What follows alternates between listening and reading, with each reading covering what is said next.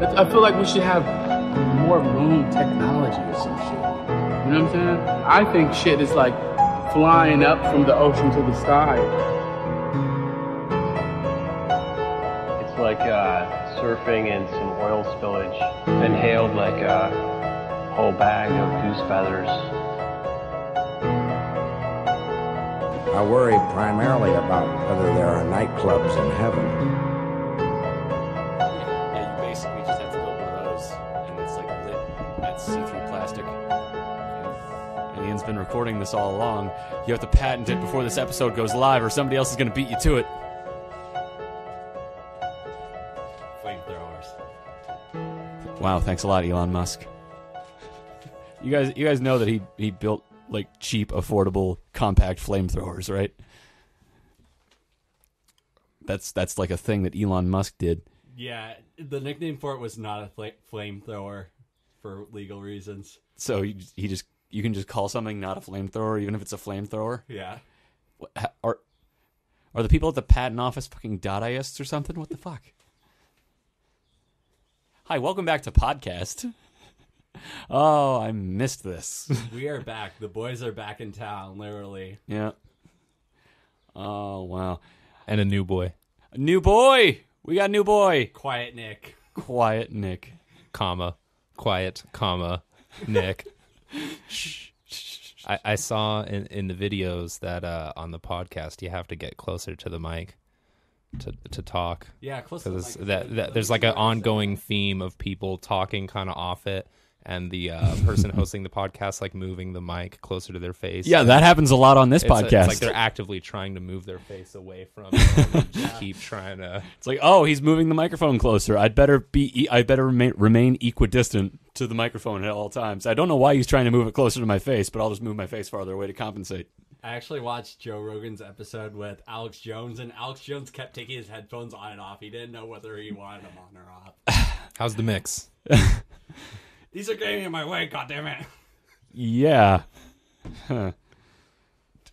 It is odd that he totally just does like a 5-hour podcast every single day and never puts headphones on. And it's just him. Yeah, he has interviews sometimes. Yeah, but mostly it's just him spewing spittle at a microphone. And advertising. Yeah, and advertising. Jesus. Male vitality. Male vitality supplements. These are the best. They're made with horse marrow. Oh, it's better than a chocolate shake.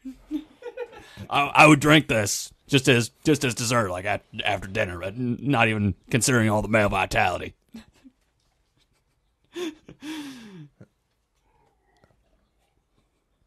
Oh, Why yeah. doesn't- This is the best one. It's all creamy and thick. Why doesn't Elon Musk get into the bone broth market?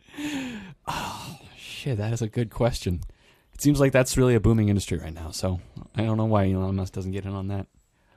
Well, Maybe he prefers veggie broth. is Elon Musk a fucking vegetarian? I don't know. All right, just randomly accusing people of being vegetarians. All right, we're just making stuff off the top of our heads, going in without a plan. And as always we've completely forgotten to introduce our host until our guest until about 5 minutes in. So We had a brief. Yeah, brief.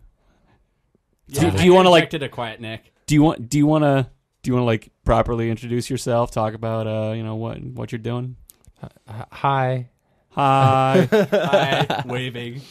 Yeah, we're waving. This is the podcast where we wave at people. It's a video podcast. Yeah. The cameras are off right now, but you're missing some really great waving action. Yeah. Quiet Nick is here. I occasionally make music with one half of this podcast, and Is it talk me? about. Yeah, it's you. Oh, dude, awesome. It's Jack. Yeah, even though I'm on the quiet Nick and inanimate object cover, it's actually Jack masquerading as me. Yeah, I pretend to be Ian most of the time. Uses credit cards and such, and then sometimes I make music just to make it seem legit. Just go to work And for I each actually other. draw Jack's comic. Yeah, it's way better with him. Oh, yeah. It's painful though because he's so good at drawing, but he can't do it when he's him because everybody thinks that's my thing. So Yeah, the personas are just backwards. We had to flip. yeah, and at this point, like I'm terrible at art, he's terrible at music, so we just kind of pretend to be each other. So if you're most of the time. I mean, if you're out somewhere and it comes up in conversation, do you pretty much just have to like kind of like side eye each other throughout the conversation as you're ad-libbing? Like, is this something you would say? Is this something a comic artist does? Yeah, Ian and I have become just total masters of just like communicating through eye movements from across the room. Yeah, like office stares. Yeah, we just kind of mug to the camera, except we're each also the camera. So we're just mugging to each other, and we're just like, yep, this is the situation we're in right now. That one, we use that one a lot. Get a lot of mileage out of it. When I was on the ship, when I was sailing for the last couple months, I kind of had gotten so used to being able to like do nonverbal cues like that with you that I started doing them with other people, and they just like didn't get what I was doing at all. Like they didn't pick up on it. It's like, why are you looking at me like that? But like after about 2 months, they did actually start picking up on it. It's like when we're dealing with an extremely drunk guest who's saying something racist, we'll both just kind of look at each other from across the room and just like bug our eyes out and just be like, just kind of shake our heads like we do, and like it's like, all right, I've trained them on it. Now they understand. They speak my language with their eyes. It was similar in the restaurant job that I finally just quit. Right on. Because cooking isn't for me. Yeah. But it would become like a game of charades to see how easily you could communicate what just happened in the front of the house once you came to the back. Yeah. And it would reach the point where you could easily look at somebody across the breezeway and know if it was a customer or somebody in the kitchen or the nature of the issue. And it just became really useful for dealing with problems at work without making a big scene about anything. So yeah, it's really great that you could share that skill of the silent communication. And yeah, like even just like, for sailing, you have to be able to do like hand signals and stuff and like understand hand signals because like the captain's all the way back at the con, all the way astern. You're up at the bow and it's 120 feet, so you're not going to be able to hear each other with the wind and with a bunch of drunk people shouting. So like you have to understand the hand signals, and I didn't for most of the time. And like we had to make up some. Like one of our captains told us, just like, all right, yeah, just for crab trap, just pinch your hands like a crab. Just let me crab hands. Just let me know there's a crab trap up ahead, Rock so I don't run it lobster. over. And like we just made up a couple for him, and like stuff that you could figure out. Like kayaker, I just flailed my arms like I was paddling a kayak. And I remember one time one of my shipmates, Sean. Hey Sean, he was up on bow watch and he was trying to alert the captain that there was a buoy dead ahead. And if you hit a buoy, bad stuff happens. So like he's trying to figure out what the signal is. What does a buoy do? It just kind of bobs up and down and is like a signal for like where you are in the water and like. But how do you charade a buoy? Yeah, exactly. He was trying to figure out how to charade a buoy. He'd forgotten what the signal was, and so he just sort of started. He's a gentleman with a shaved head, so he just has a big bowling ball of a head, and he just starts jumping up and down like with his arms at his side, like a fish breaching out of the water to communicate buoy. And the captain's just like, "What the fuck is he trying to say?"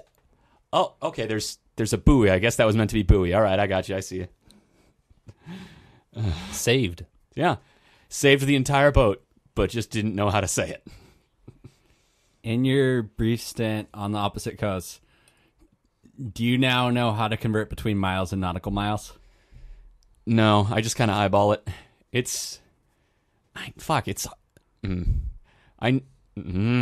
Nautical miles are just like it's basically a mile. You can just kind of just fidget it and it fits. It's like the difference between a yard and a meter. Yeah, and like I know that like a knot is like a mile an hour and some change, like 1.25 miles an hour or something like that. Mm-hmm.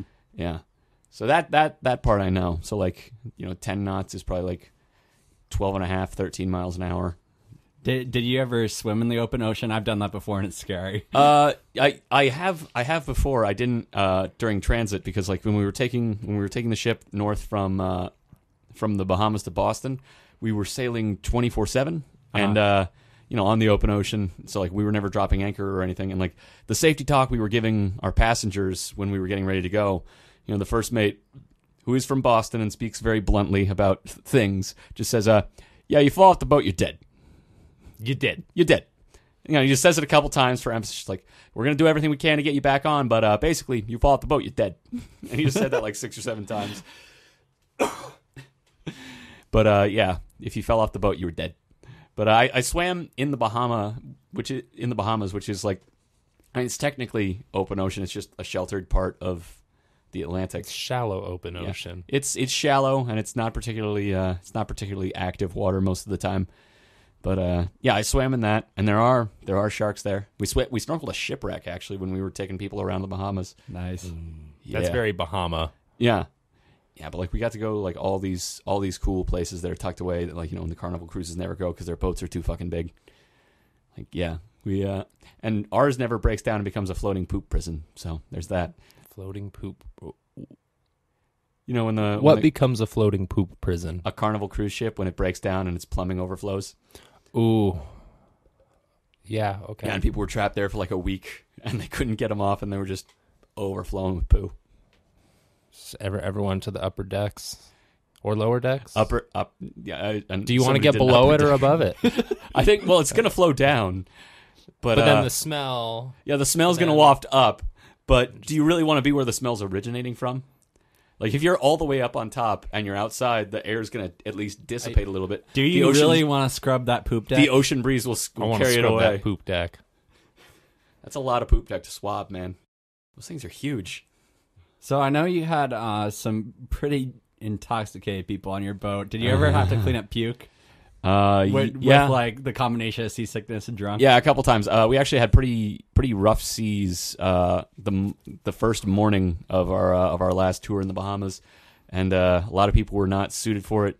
And it was only like 5-6 foot waves, but that'll toss a boat like the Clipper around like crazy, and yeah, so.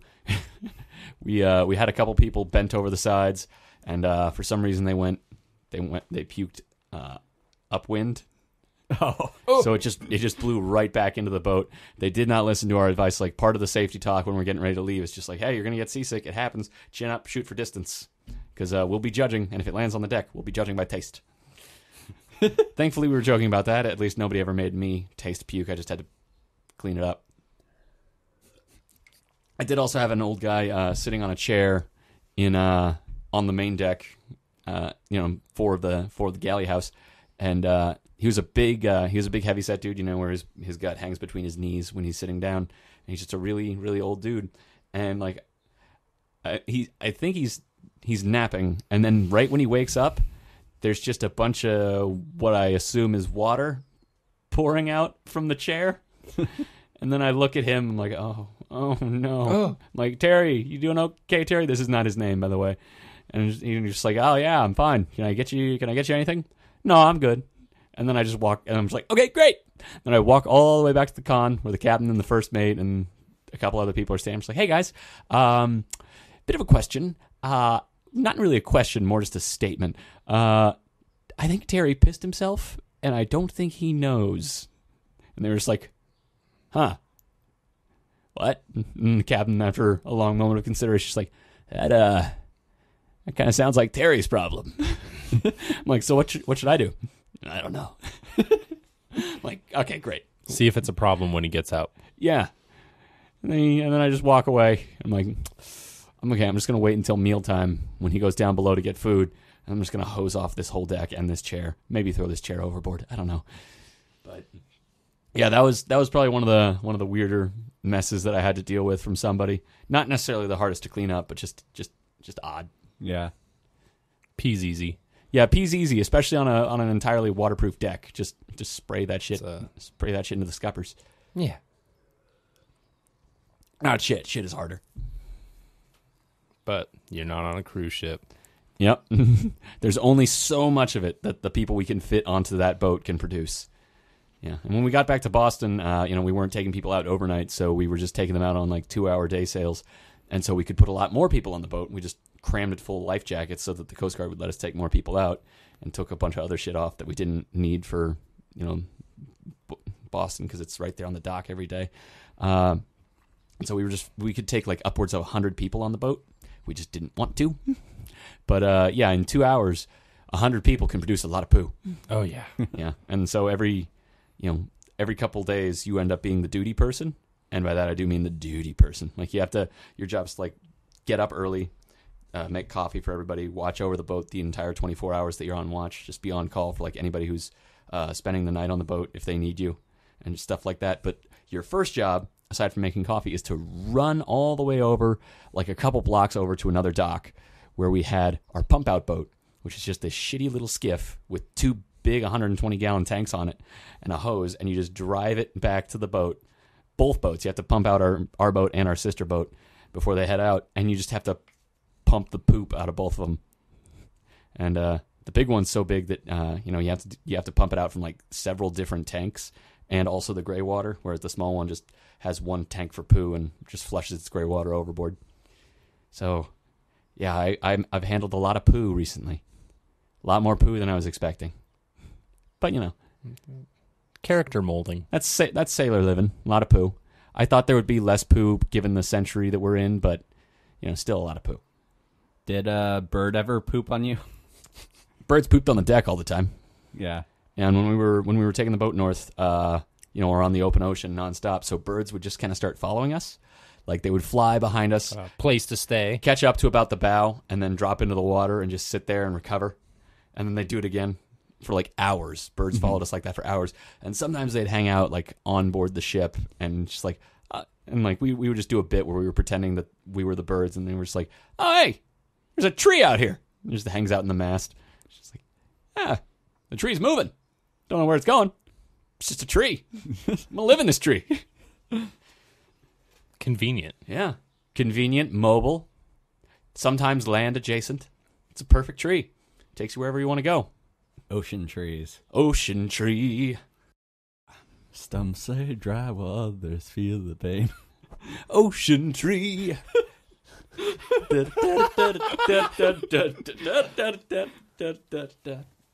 We're writing songs for him.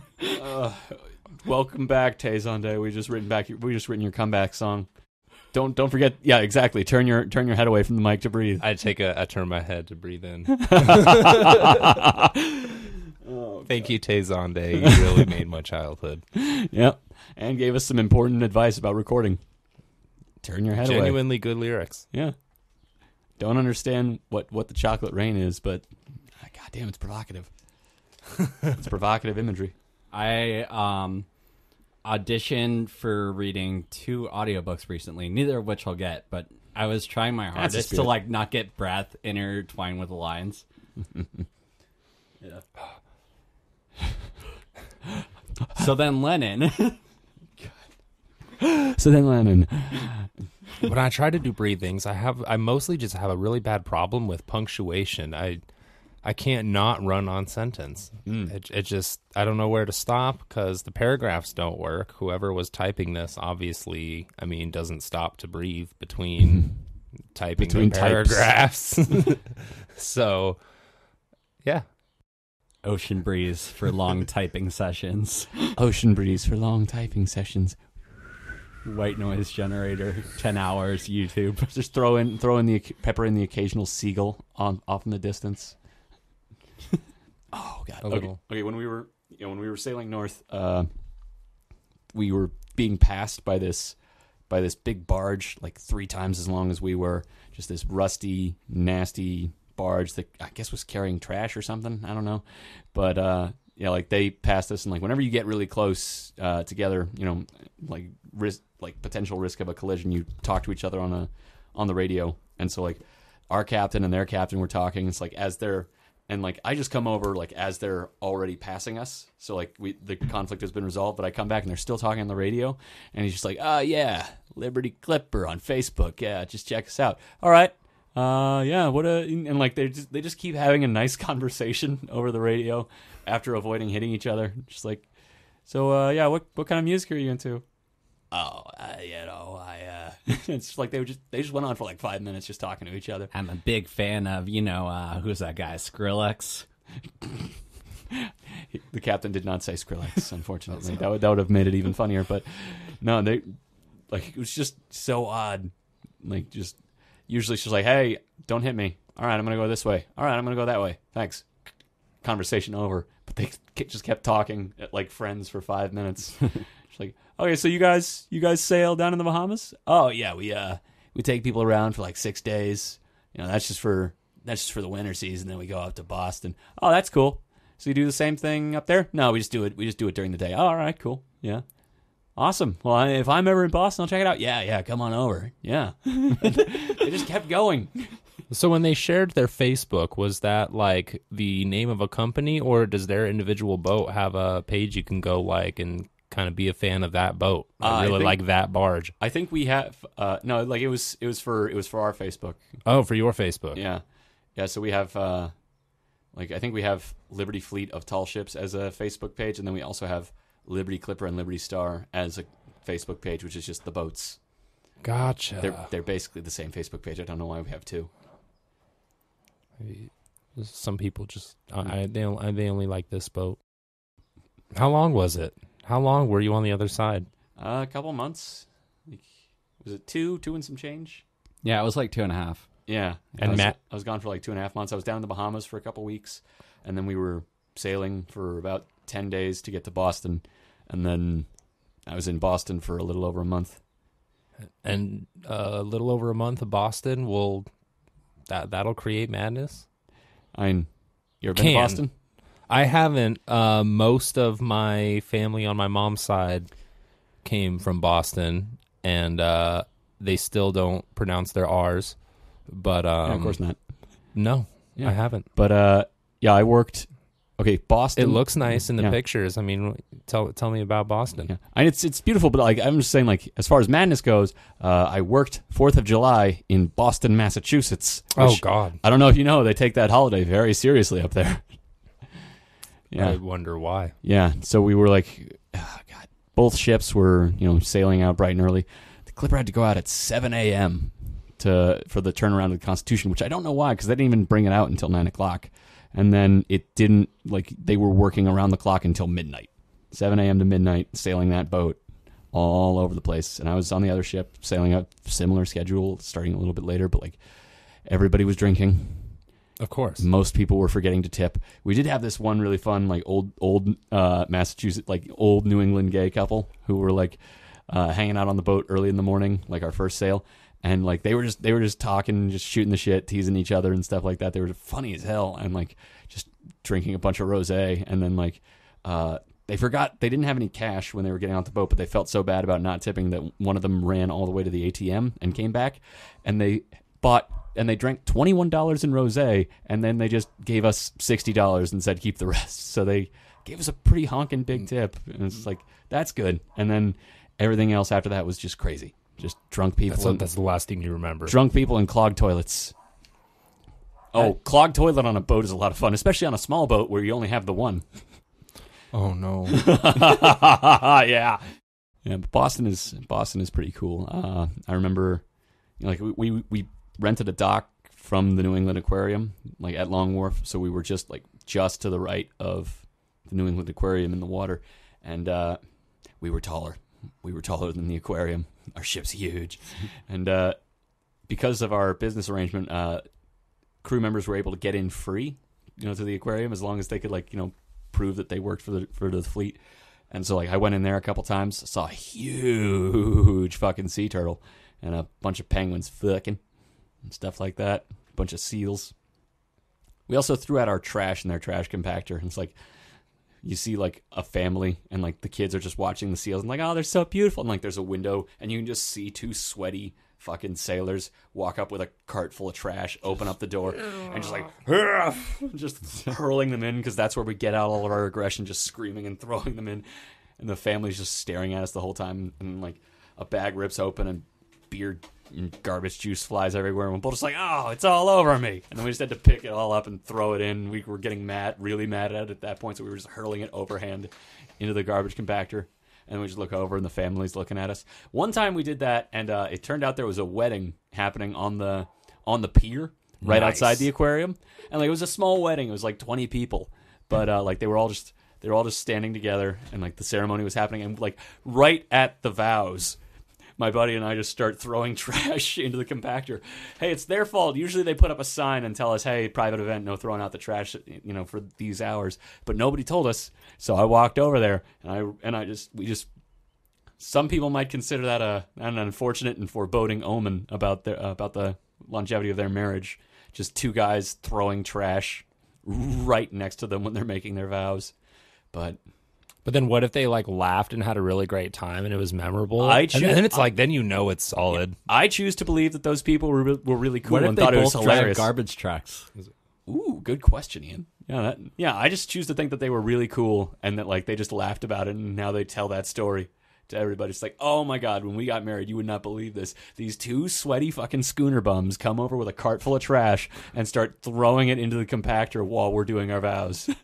Take it from the top. My dad was a tugboat captain. No way, mine too. My mom was also a tugboat captain. Get out of town.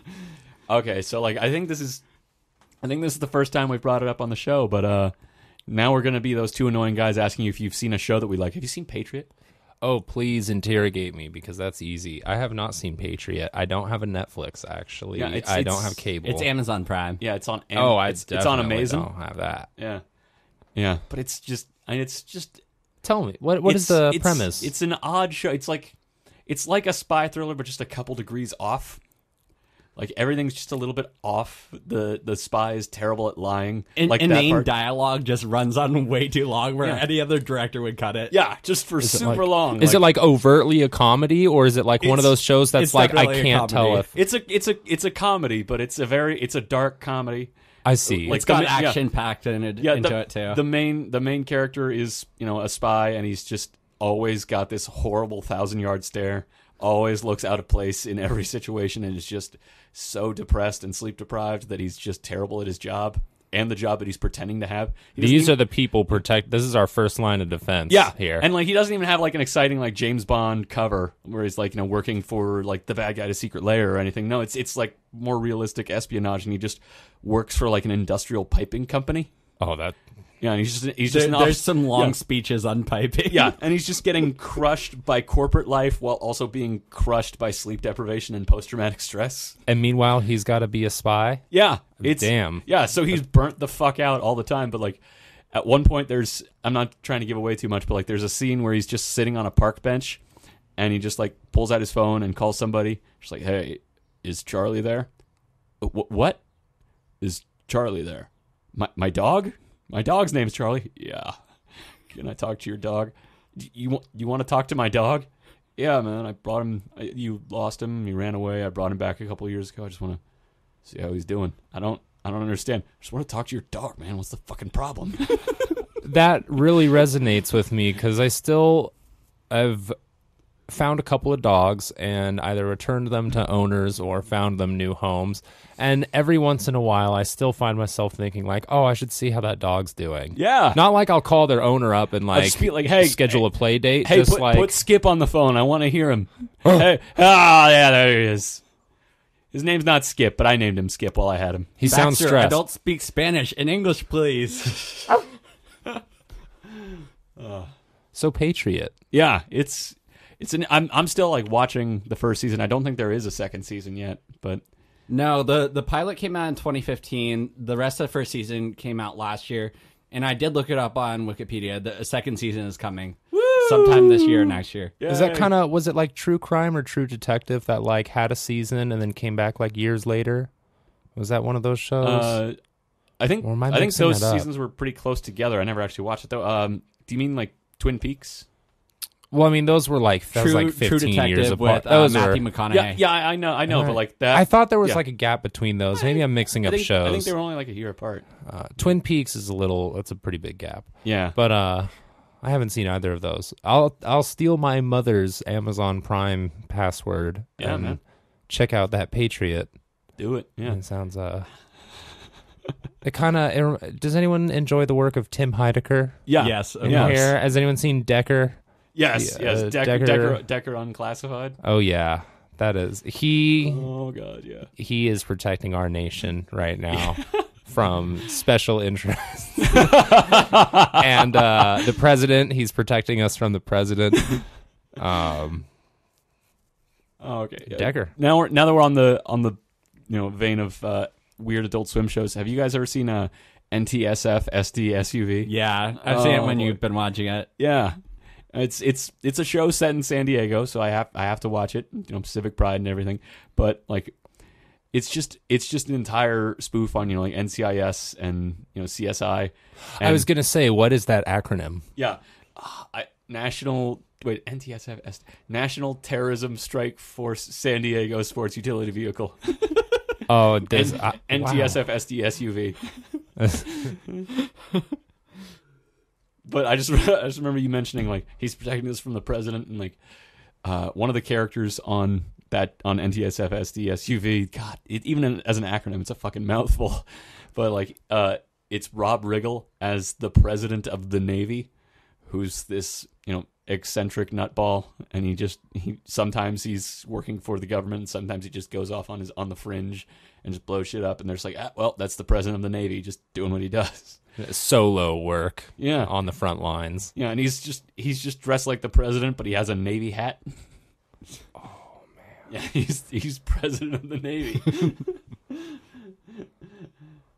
And of course, he's, you know, it's like NCIS, so it's Navy, so he's their boss. But like, it's just, Adult Swim is just terrific, just super dumb, and I love it. I'm so glad a block like that exists. Yeah. Whether I like even a majority or even a minority of the programs on at the moment, I'm glad. You're lucky if you like maybe a third of the things that Adult Swim is putting on at any given time. But there's a televised segment for that. Yeah, but it's just such a fucking grab bag of what you're going to get that you kind of just like it even when you don't like what you're watching. It's like, I mean, it's like growing up watching Toonami. It's like I didn't realize I was into anime till I was like 22. And you're like, oh, those weird cartoons with the low frame rate, those were anime. Okay. I didn't give it a chance until I was 19 or 20. I didn't like anime as a kid. I was into it because it was like you go home and Toonami's on and Yu Yu Hakusho or whatever.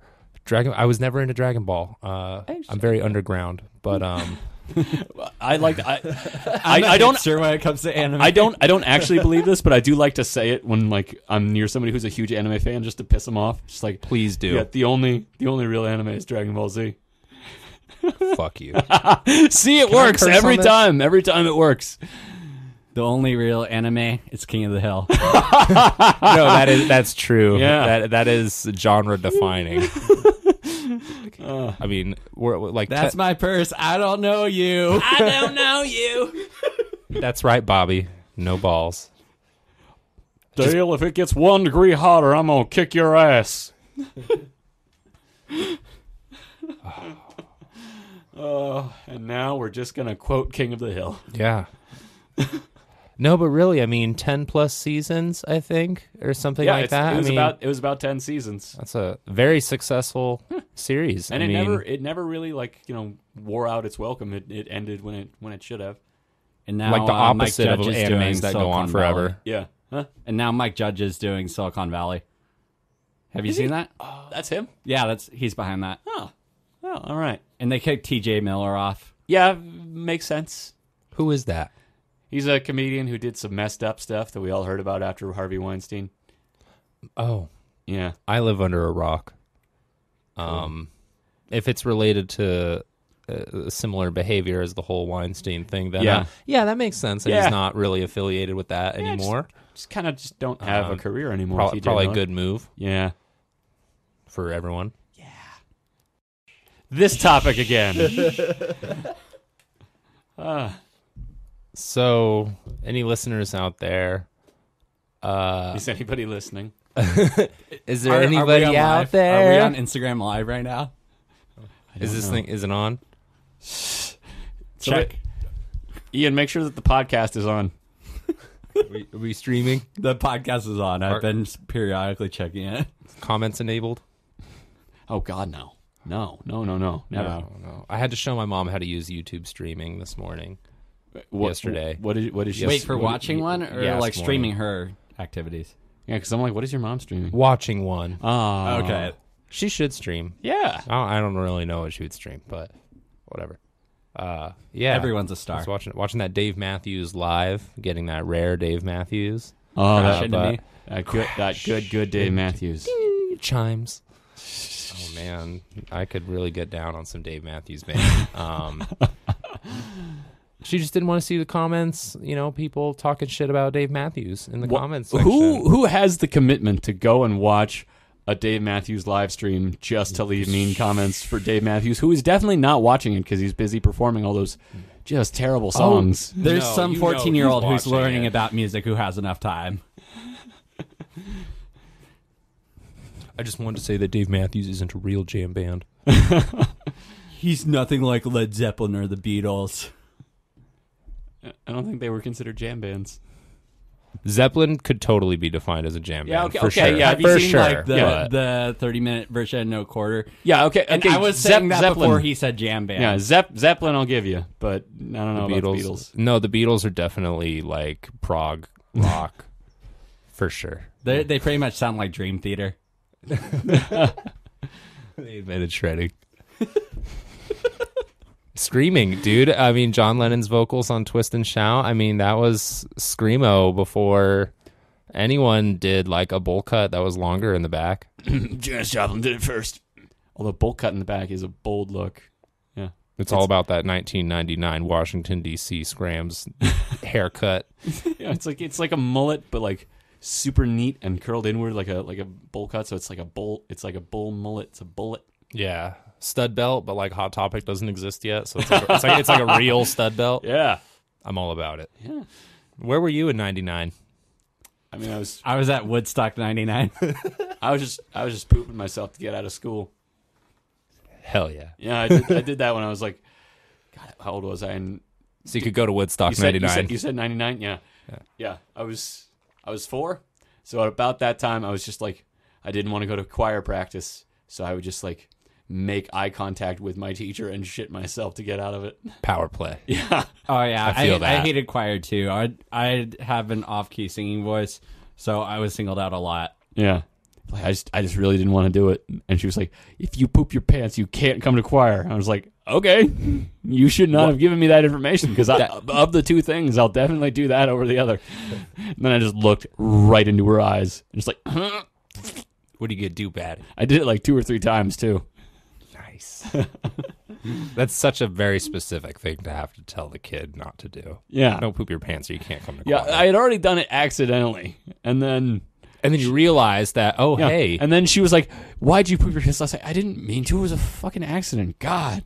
Duh. I'm a kid. Probably not how I said it as a child, but it was up here. The feeling was up here. I just didn't have the words yet. But, yeah, and then she told me, like, you can't poop your pants anymore. If you poop your pants, you can't come to choir. I was like, huh. Okay. And then a plan was hatched. A plan that worked like 2 or 3 times. And then you made it to Woodstock. Yeah. All I had to do was shit my way out of the problem. And then I made it to Woodstock. And you just got shit right back on you. Yeah. All that mud. Yeah. Just everyone was shitting. LSD makes you poop yourself. Woodstock 99 was filled with it. Flipping cars. Oh, yeah. Lighting things on fire. Little 4-year-old me was flipping cars and throwing Molotovs. Mm-hmm. It was just anarchy. Wearing my underpants on my head. I probably should have changed before I came to Woodstock 99 because that was not well thought out, but it was just poo at that point. Everything was poo. They were charging for waters and people started lighting things on fire. It was mass hysteria.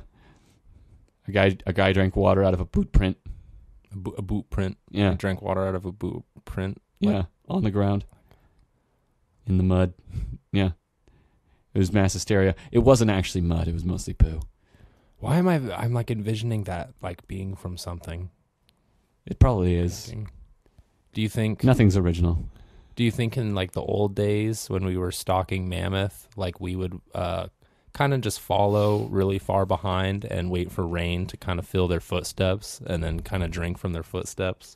Yeah, I mean, like as we're following the mammoth. Yeah, I mean, like waiting for it to get tired. Hunting back in those days was just all about like, all right, let's just follow it until it forgets we're following it, or it gets really tired and doesn't fight back, and then we just kill it, scare it over this cliff. Gotcha. Yeah, that was like short range version. Just scare it over a cliff and then eat from the mangled hump of bones. But yeah, like we used to hunt horses by just like walking towards them, and then they'd run away, and then we'd keep walking towards them, and then they'd run away again until they were exhausted, and then we just walk up and kill them.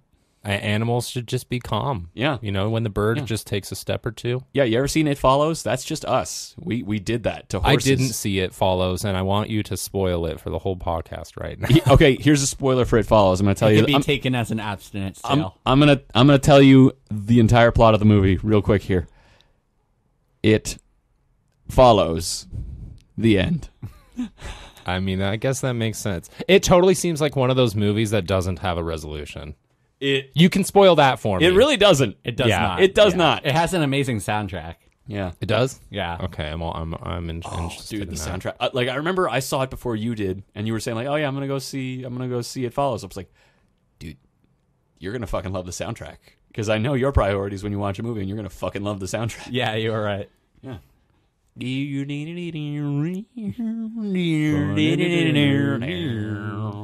What instrument was that? I don't know. It was like synth, some kind of synth. Yeah. I can hear it. Like, think the Stranger Things soundtrack, but more evolved. Yeah. I like that you used that term. Like more whittled down. Like there's no drums or anything or percussion of any kind. It's just like one sort of tone, like a couple tones put together, and it's very moody and strange. I like it. I'll check it out. Yeah. I think the artist's name who did that is Disaster Piece, Oh yeah. like the Slipknot song. I was going to say that name sounds super familiar.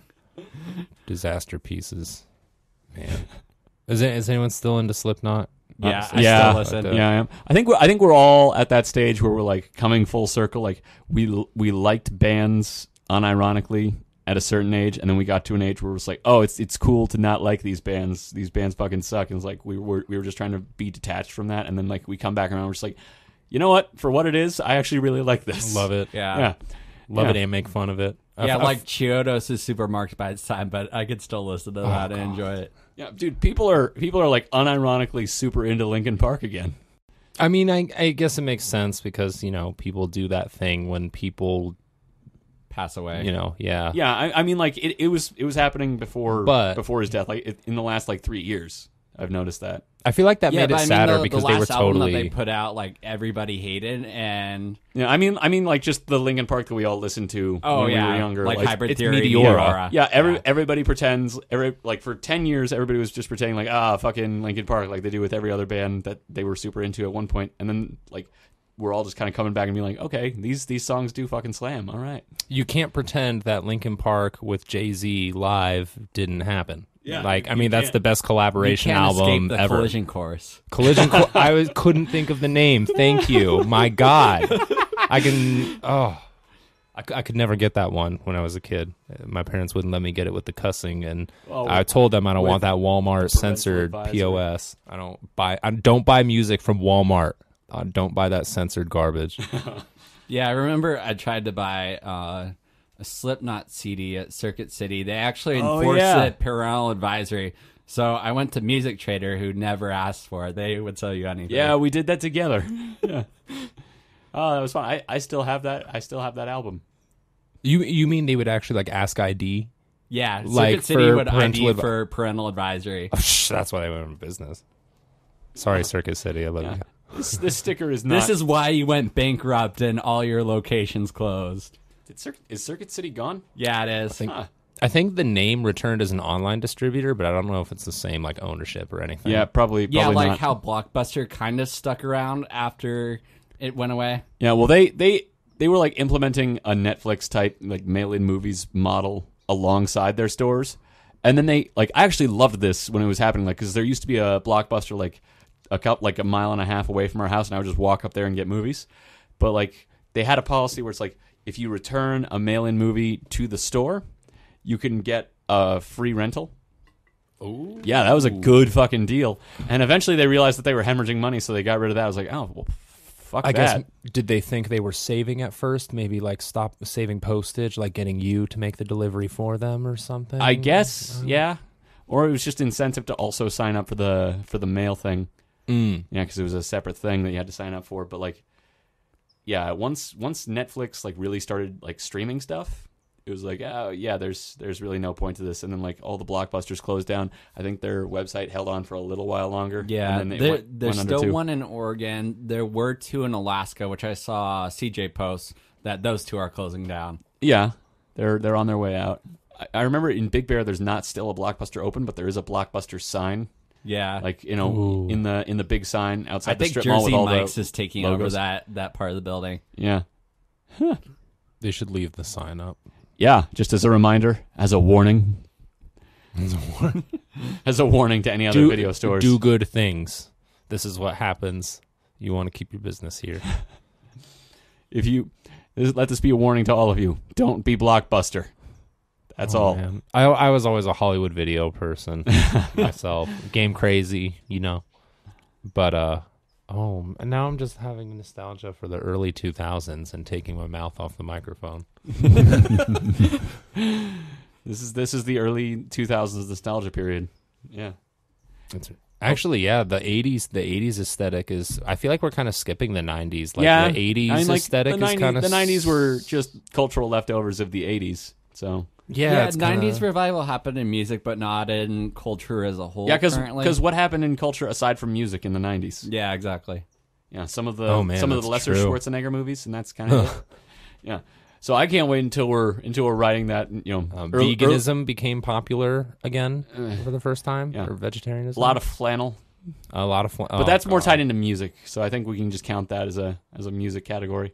Thanks to grunge. Oh yeah. Yeah, but I can't wait for us to ride into early 2000s nostalgia, where people are nostalgic for the looks of the early 2000s. I'm like, really terrible looks like denim everything, except for a mesh tank top and super white Nikes. Thank you, hip hop. Fuzzy bucket hats, frosted tips. I want that look to come back. Oh, man. The first sign of 2000s revival was when Vaporwave was created. You know Vaporwave, right? Yeah. No, I was just thinking of something else. Like those shell bead necklaces. Oh, the puka shell thing. Puka shell. Man. Yeah. I'm looking at those and I'm like, obviously trends change, but I look at those and I'm like, even back then, how could any of you think this was fashionable? I'm like, what the hell is that thing on your neck? 7-year-old me thought it was fashionable. I want Justin Timberlake to regrow his ramen noodle hair. I can't understand it, but yeah, dude, I had a bunch of puka shells. Now, I wish I had all the feminine aesthetics of the 90s, because the choker with the combat boots, it's like that was is a solid me. look. They had it figured out in the me. 90s. Guys, not so much. Oh, dude, man. fanny packs are coming back. Thank you. There's Thank God. leather fanny packs. There's leather fanny packs. There's styling utilitarian sportswear fanny packs. It's man pack. This is a streamlined fanny pack for the modern era. It's like you still have to call it a fanny pack. It still is that. Rock the fanny pack. Yeah. Don't try to rebrand it. Just make it what it is. Make it a terrible, hilarious piece of clothing that you always look super dorky in, and people will just go for it anyway. Now people wear it all over. You rock it under the shoulder. Oh, yeah. Yeezy's got the shoulder fanny pack. I was a camp counselor, and we had to wear fanny packs with first aid and such, and to clip our walkie-talkies onto. And one of the guys did that, and I was like, no. Trendsetter. Yeah. Or the tie that holds your glasses on. Did you ever see those? It's just a little strap fabric, that holds your... straps in the back, yeah. Just a lanyard. I've never seen one that straps in the back. I've just like a bunch of guys on the boat, we always just made lanyards out of seine twine to keep our sunglasses on, but because they'll fall overboard otherwise. But I've never seen something that complicated for holding your sunglasses, where you said it straps together in the back. Well, yeah, it has loose ends. But it's two strings of fabric, and then there's a little plastic thing to adjust it. So you can put it right out on the back of your head, or let it dangle. That's weird. But no matter what it was pretty early 2000s. I remember seeing a few of those. Oh, you guys remember Hitclips? Yes. Hitclips. I want to release my music on Hitclips. Yeah, man. I'll overcompress it and make it a minute long. Dude, we brought back cassette. We can bring back Hitclips. It was Hitclips, and then there was the little separate, of course, because nothing is a smartphone. What was that separate device for watching single episodes of your favorite TV shows? Oh, or some of them weren't even episodes. It was clips of your episodes. Because they couldn't get all the data onto it. I had some Drake and Josh and some Fairly Odd Parents. I know what you're talking about. I just totally forget what it's called. I fucking remember those, but fuck, man, I think there were TV episodes for Game Boy too at some point. What? Yeah, I don't recall this. Something like that. Did Hitclips actually have the whole song on them?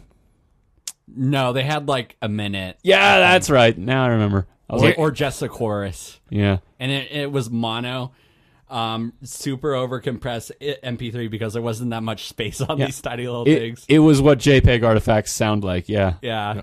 I think that was specifically designed by parents. I cannot listen to my child, like earbuds are getting cheaper. I cannot listen to my child repeat specifically like 30 seconds of this song in the car 100 times between here and school twice a day. One more time. I can't hear it one more time. We're getting the hit clip. All he needs my baby is the cannot hook. hit me one more time. He doesn't care about the second verse. He just wants the intro and the hook. Let's get him the hit clip and put your earbuds on and go to your room. For the hit clip, I'm not playing that since song it was again. mono, they just had one earbud, not two.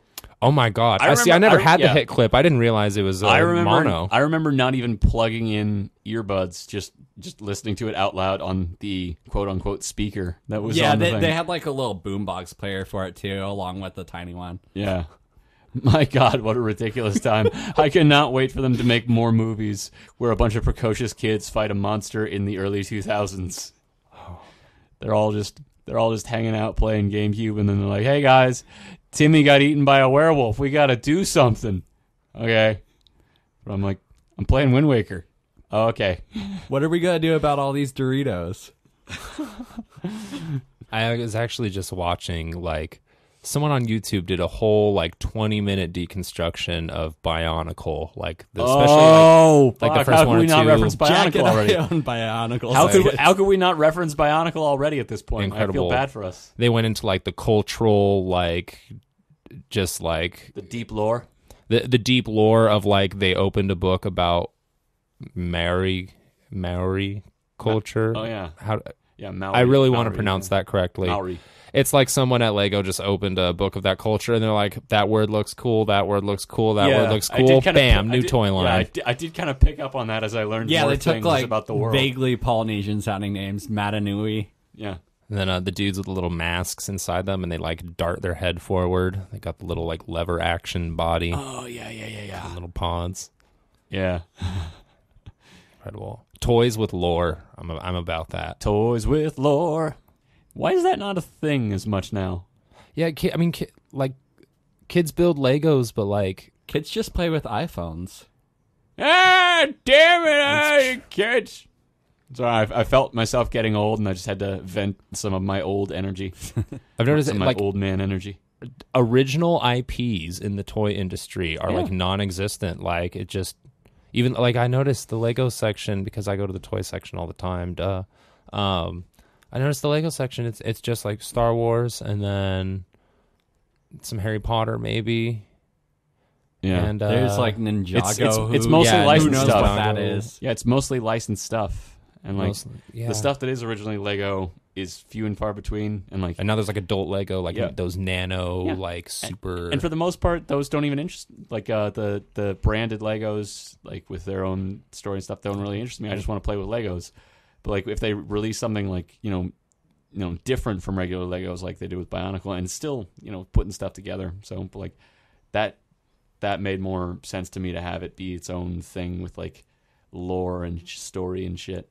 Movies. I still remember like being like me and my friend waiting all week like, oh yeah, the movie's gonna be on Friday when we get home from school. We just gotta make sure we get home in time to see the movie. Yeah. Or it might have been streaming on the internet. They might have been pretty advanced with it. Streaming the movie. I think they may have just put it on Lego's website in like a super compressed video. They had a great website going on. They had like the whole design like studio thing, like putting your own stuff together. Oh yeah, shit, I remember that. The whole Mindstorms, like early robotics thing. Yeah. Which I'm still gonna go find like a used, like one of those Thingamajigs. things. Yeah, One of them things. Legos, but then it has a microcomputer and you make it a robot. Oh shit, I remember what you're talking about. Yeah, you make a little Lego robot. Yeah, Yeah, it's got like a motor and shit. super cool. Those things could get. They like rebooted it. I don't remember what word they added to it, but they rebooted it probably like 10 years ago, maybe a little less. And those things got like pretty advanced. I mean, Yeah. same kit you would see on like a high-end quadcopter. Yeah, I think we actually like for a school project we ended up getting like a bunch of those kits for really cheap, and then like we had to build our own stuff, around it. like to just build a robot. And like I think we got a couple other parts, but like just stuff that was lying around the shop mostly. And so we built little robots with those. Ours did not work at all.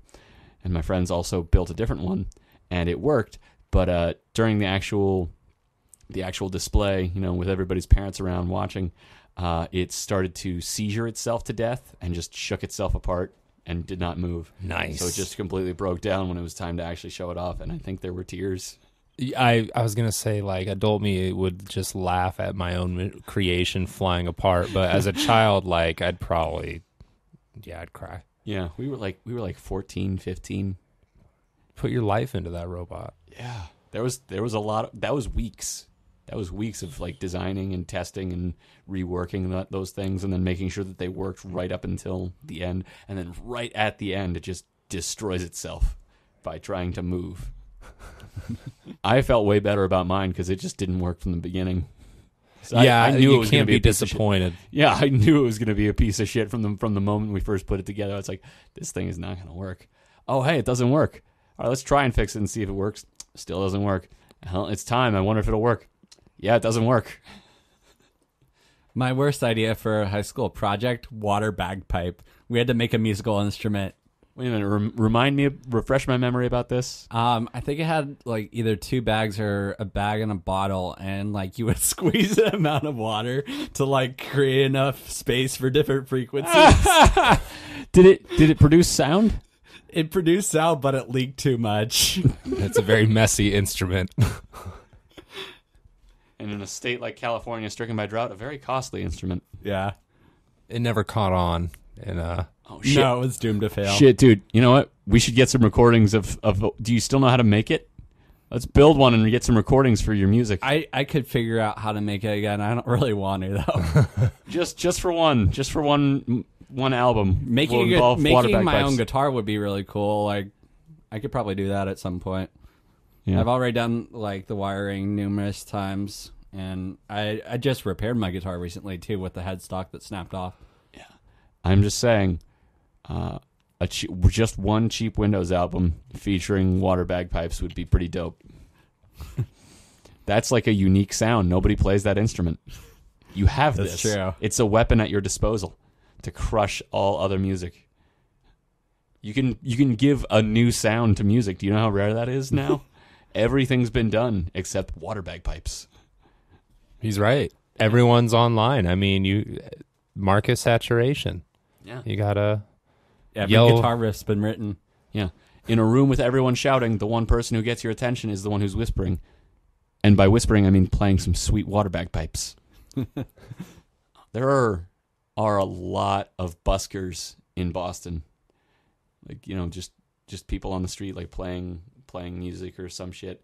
When you go to Faneuil Hall, which is kind of like an outdoor mall with a huge fucking food court, there's people busking there, and like you're actually not allowed to just show up with an overturned hat and start playing music, or they'll kick you out. You have to audition to be a busker at Faneuil Hall and get approved. You can't make them look bad. You got to be like you got to bring your fucking A game to Faneuil Hall. But then there's people like on the in the surrounding blocks just playing on the street because they can, and it's close to Faneuil Hall, so it's kind of the same. Of course, like there's a get lot people to spend their tip money before they get to Nathaniel Hall. Yeah, steal their business before it gets there.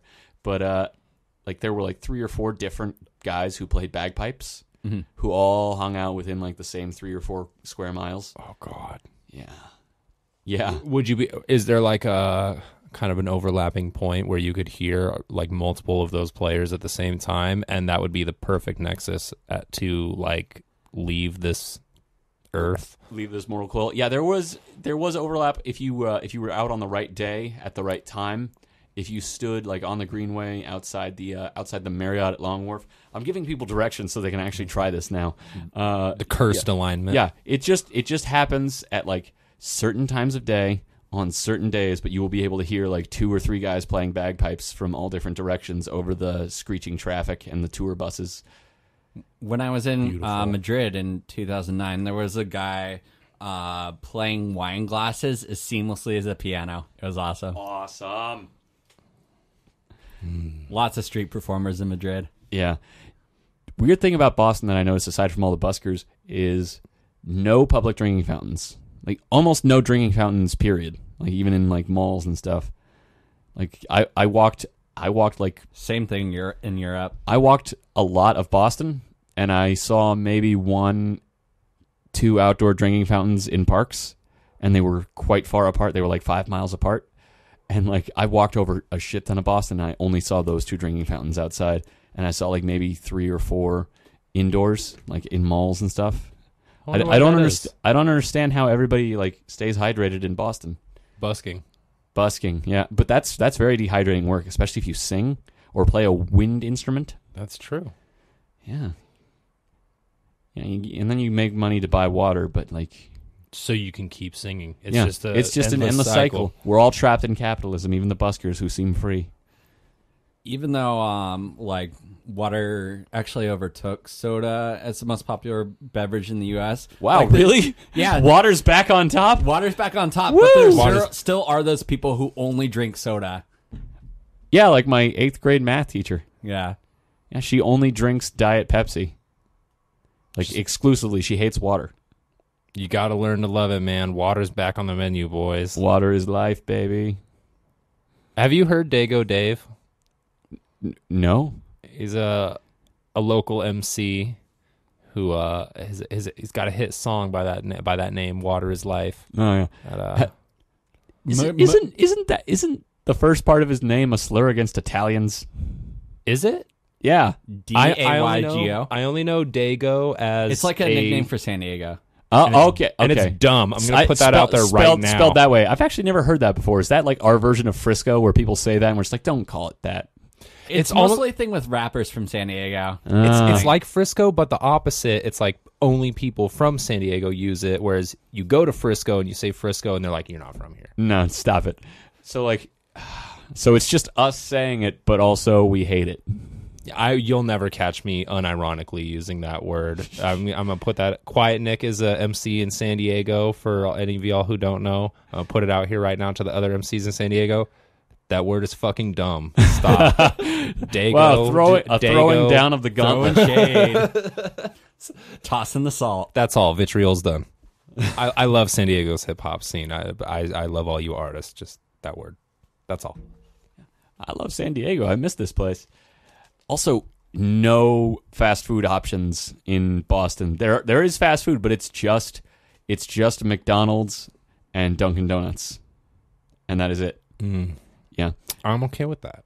Yeah, but is there like kind of in between food, or is it just like restaurants and McDonald's? Like, are there gastropubs? I would assume so. I never went to one. Like there are places where you can get your food to go, but it's not like fast food. There's no places with drive-throughs or anything like that, or just like really standard fast food. It's just McDonald's and Dunkin' Donuts. And like I talked to one of the guys who is from Boston. He was just like, yeah, I want to go out to the West Coast just so I can like try other fast food. I've never tried anything else. I've never been outside Boston. I was like, huh. Yeah, you should try In-N-Out. I'm being that Southern California dude at that point. I'm just like, yeah, try In-N-Out. It's really good. Yeah. Yeah, dude, if you go to In-N-Out while extremely drunk, it is the best. And all the 24-hour Mexican food here. Oh, yeah, 24-hour Mexican. Yeah, I told him about that, and he was just like, the only Mexican place around here closes at 9. It's like when you talk to people from other states, and they're like, but I've had a burrito before. And it's like, no, you haven't. No, your mouth lied to you. You ate a wrap. You ate a wrap that was called a burrito. The people who made it might have thought that it was a burrito, and they might have felt it in their soul that it was a burrito, but it wasn't. You ate a wrap. It's a different kind of burrito, but it's not. Yeah, it's not a burrito out here. It's the idea of a burrito. Theoretical burrito. It's the La Croix of burritos. I'm uncultured. What does that mean? It's like La Croix is soda water people with light flavor. Are people pronouncing it La Croix or LaCroix? I say LaCroix. It's not like the really flavored soda water. It's like the soda French water with that faint hint of something. Yeah, it's the soda water that somebody was really thinking really hard about lemons when they made it, and you can just kind of taste that intention. One's called pamplemousse, which is grapefruit flavor. Then why not just call it grapefruit flavor? What the fuck's a pamplemousse? People don't like Nobody grapefruit. knows. You have to trick them. You have to really. You I have like to trick them grapefruit. into liking the flavor. I tricked my mom into liking. I like some grapefruit. It's bitter. Tart. I like it. It's terrible. I love it. I'm addicted to Topo Chico. Topo Chico. What is that? Another soda water. From Monterrey, Mexico. There's only a few places locally to get it. It's more common in LA and Texas. Yeah. But they have like a standard like mineral water, and then they have a grapefruit flavor and a lime flavor. All of them are really good. There was a 7-Eleven down the street that sold the flavored ones, and then I went to Barrio Logan for the glass bottles, and I drank like 24 of those in a few weeks. Thank you, Barrio Logan. Thank you, Barrio Logan. Oh yeah. Yeah, when people are talking about like, oh yeah, I've never been to the West Coast. Where should I go to get Mexican food? I'm just like, okay, go to San Diego, go to a place called Barrio Logan, and throw a rock. Follow the rock. It probably hit a good Mexican place. Yeah, and there's going to be not even there's going to be like between 5 and 10 decent Mexican places in all neighborhoods. Yeah, of even the city, Cotijan would everywhere. be leaps and bounds better than what's in Boston. Dude, fucking Roberto's would be better. Yeah. I do like some Roberto's. Yesenia's. We've given shout outs to Yesenia's before, but dude, goddamn. Yesenia's, please sponsor us. That fucking carne asada. Don't know how they do it. It's good. And also all the cooks are different, so even the chains, like you might go to one. Yeah. There's one go to Roberto's one that's stop. better than another Roberto's. I know this much. yeah. In this neighborhood. They all There's got two their own Roberto's, sauce one is better recipes. than the other. Yeah, it's like the Denny's. It's like there's two Denny's, and you're like, let's go to the good one. No, these guys have their salsa recipes, and they do not share, and they will compete. And if it comes to Between it, they will shops. fight each other. I actually, at my last job, my chef was innocently asking one of our we would use one of our cooks. He had his own recipe that the restaurant adopted, but only he was allowed to make it. And one of the chefs was chef drama. I think, The secret dies with me. he wasn't even like he was just a regular line cook, but he just made such good salsa that the restaurant was like, hey, if we let you if you make it, can we use that? And he's like, yes. But chef is just kind of innocently asking about the recipe, not even direct questions. And then out come the knives. Oh, he got like visibly like turns away from the counter and faces chef like, I'm not going to tell you. I'm not going to tell you how I make my roja. Ever. I was hoping there'd be more violence. No violence. No, he would never use violence to solve a problem unless you tried to steal the secret recipe to his salsa roja. I was hoping that would happen so I could don't get do some that. action in this story. You could have been his plankton. Oh, yeah. A secret recipe. Try to steal his recipe. Hey, come on, man. You can do it. You went to college. It's plankton. It's plankton in the Krabby Patties. Actually, it's crab in the Krabby Patties, and that's why he's the only crab in Bikini Bottom. Of course. Makes so much sense. According to a post I saw on the internet. Yeah. But it makes sense. Like Mr. Krabs is a dirty capitalist. I'm sure he's not above that. eliminate the competition. Yeah. Remove the other crabs. There's also a post on the internet that says Angelica from Rugrats imagined all the other kids. Boo. That makes me sad. Boo. I hate these theories where everything's made up. Depressing. Everything's Yeah, me too. Everything's somebody hallucinating or in a coma ward and dreaming Ooh. or something. Boo. I hate them. You'll hate this one. Ooh, great. The Matrix, it was completely successful. If they can simulate such a detailed world of, like a New York cityscape, think about the real world. The color palette is way more simple. There's less NPCs going on, like the whole world outside the Matrix. There's a less diverse, shorter render distance. Everything's pipes. There's a less, diverse environment. There's less assets to render. Yeah, if they can mirror that, They can use the easily exact make same that. model for those octopus robots every single time. Yeah, it'd be so much easier than making independent character models for I have every heard, human. I have so heard the theory that Zion is in the Matrix. It just they worked. They were in the Matrix the whole time, and this whole prophecy is just like a cycle that they use to keep them busy and not figuring out that they're still in the Debugging. Matrix. Yeah, and just burning out all their energy, thinking that they've gotten themselves free, which is honestly like a super dark read, and I like it. Yeah. And no one ever woke up, and it was great. And the machines just continued. Yeah. That one's a little different from the standard like coma dream or mental hospital theory that I hate. At least it's like it fits in with like what's been established, and it creates a twist. It creates an actual You're right. twist. The whole plot twist of like, nope, none of it was real. The end. Yeah, I as hate opposed to like It was all a dream. The entire point of the Matrix is that it starts with twist ending, none of it was real, and then what happens after that, and then like they get out of it. It's like, what if the twist then is, oh yeah, you thought that you had gotten out of the illusion, but you're still in the illusion, and it makes that ending super dark. It changes the nature of the entire story and makes it just a really dark downer ending, which I like, as opposed to just like, oh, they were made. It's weird, so that it just has to be made up, and he's dying of a car accident, and this is what he's imagining as he's dying. It's like, fuck that, it's boring and dumb. I've heard theories like that for Adventure Time, because people can't just have things be fun and wacky and cool. It has to be like the dream of a kid who's dying with his dog curled up in his lap in the hospital. And Adventure Time already has dark parts. Yeah, it does. Yeah, so why do you have to undermine it with this bullshit? I just hate these theories. We are adults. We need to project our baggage that we've accumulated onto these children's cartoons. We need to take the kids shows away from the kids. They're Take it our back. shows. That's what fandom is all about. Steven Universe 2018. These kids have no experience. 2014. They can't relate.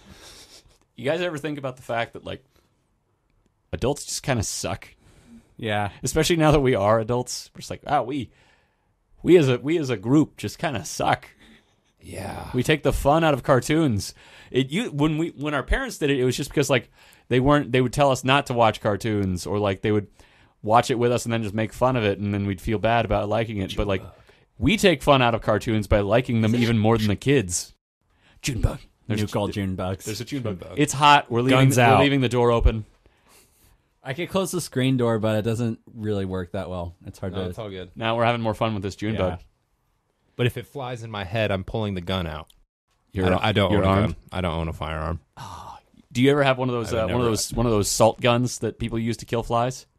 Salt guns? Yeah, they're called like bug assault or something. It's like it's a pun because like A-SALT. Those like electrified tennis rackets. No, yeah, we had one of those on the boat because in the Bahamas there are mosquitoes that can just pick you up and carry you away. But like we had all kinds of bugs. We had one of those in the con, mainly just for the captain to use while he's steering the ship. And just flail the electric tennis racket around and kill bugs.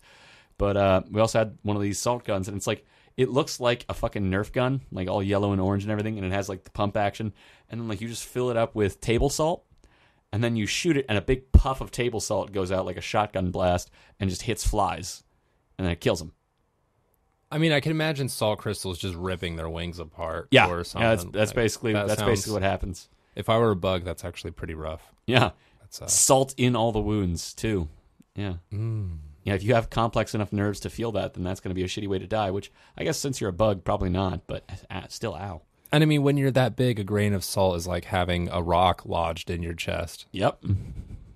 Yeah. That sounds really good. I need to get something like that because we have wasps. Oh, all yeah. over my house. I believe it works on wasps. Yeah, I'll kill all of them. They serve no purpose. I just get out of here. In Big Bear, I saw an ant carrying a leaf 20 times the size. Fuck yeah. Power ant. Ants are strong. The biomass of ants outweighs humans. So, like, an ant that was roughly the size of a human would just be heavy as all shit. Well, I'm saying all the ants in the world, they weigh more than all the humans in the world. Oh, okay. All right. I thought you meant like the mass of an ant's body is more like, to scale than a human. It's probably that, too. Yeah. But the former was the fact that I knew. So, goddamn, who New facts. Who estimated how many ants there are? Because you can't count all of them, just like going around. So how did they estimate how many ants there were? I guess you take like a sample size on each continent, other than in Antarctica, if you can, and then from there, like, are there no ants? Are there no ants in Antarctica? They're sleeping. It's the one. I mean, there's parts of Antarctica with land, so there could be. I just don't know if they've reached there. I mean, it's the one part of the world with ant in its name. I really just want them to be there for that reason alone. What if that's where they're all from? Oh, that's where they're all from, and they were exiled from there because they brought the cold. That's That was actually a cataclysm from their technology. Yeah. They created the cold storm, and they had to Oh flee yeah, their we're homeland. living in the ant post-apocalypse. We have been for centuries now.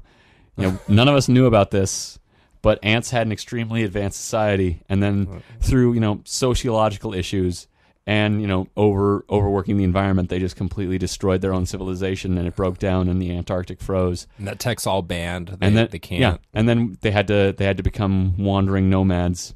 They taught the Egyptians how to do everything.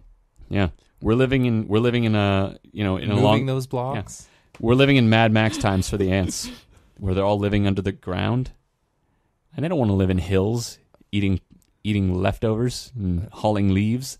They once had a space program, dude.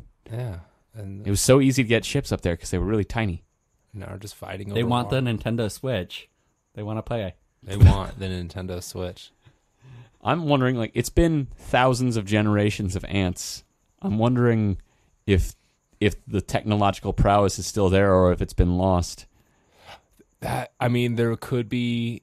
Specific lineages. Because if it's banned, right? Because if it fell in the wrong hands, they already screwed up a whole continent, and they're tiny. Yeah. So And ants can't really pass down knowledge all that reliably. They don't record things. They use entirely oral tradition. it's true. They can pass things on, chemical information along. So as long as like a line doesn't like as long as nobody like parents don't die without passing it on to like their children, as long as I never knew my parents because if there's like It's okay. Have some of your father's goo. Yeah, Take it and learn. We'll reconstitute your father's body into nutrients. See, this is why they were so advanced.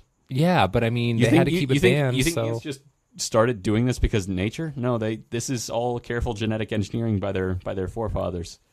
And so now, because that's obviously, it's a pretty dangerous technology. I'm banging on the table. Yeah. Podcast, no. Oh yeah, one of the issues with ant society way back when was that they went all Soylent Green, and then there were riots, and then there was the market destabilized, and there was an economic collapse, and then things just totally fell apart for the ants. So like part of that was just that technology. They all Soylent Greened each other. Got to keep it secret. So now that's what I think. Now there's kind of these clans or lineages that just pass it on through generations, and they know how to harness that technology, but do they know how to build it? They know how to use it, but can they build it? they know I think they just know they can't force that change on like ant culture. They know like ants have to kind of change of their own will as a society before they can kind of bring that technology out again. Yeah. All right. They can't legislate it, So we have ants living underground with their extremely advanced technology, getting ready to take back the world. Somebody get Hasbro on the horn because we just invented toys with lore. Oh, we're bringing that trend back, early 2000s style. I need a napkin to write toys with lore something on. We'll name all the ants and give them fun, quirky personalities. You got like different ant nationalities. They got like heraldry, and their own. And we got to come up with names for all this stuff. So let's just crack open like a Celtic to English dictionary and just start taking words out of it. Yeah, let's appropriate like English. Yeah, like just old Celtic. Yeah, I'm with it. Yeah, Gaelic ants, Cornish ants. $1 million toy idea. Yeah, we got this, man. Hey, is anyone familiar with Redwall? Yeah. If Brian Jacques can make a career writing about just the medieval kingdoms of woodland mammals, and it was awesome. It was awesome. I still have all of them, I think. Yeah. Like it was kind of in the vein of Redwall, but did you ever read Mouse Guard? I never read Mouse Guard. I saw the book for I think Mouse Guard has like a tabletop RPG now. Oh, yeah. Yeah, but like Mouse Guard is a comic. I've read a couple volumes of it. It's also good. It's just kind of in the same vein as Redwall. It looks. I think I'm going to check it out because I just need more visuals. Yeah, and you'll get that. It's a comic. It's a comic and everything. Yeah, dude, Redwall's fucking awesome. Shout out Redwall. Nobody knows what that is anymore. Shout out Brian Jacques. Yeah, Brian Jacques.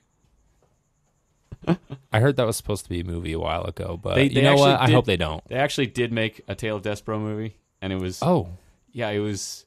That's a really random one to just like. Let's make that one. Yeah, let's just make that one, and it was just a very low quality, low budget animated movie. It was trying to be like a Disney animated movie for kids.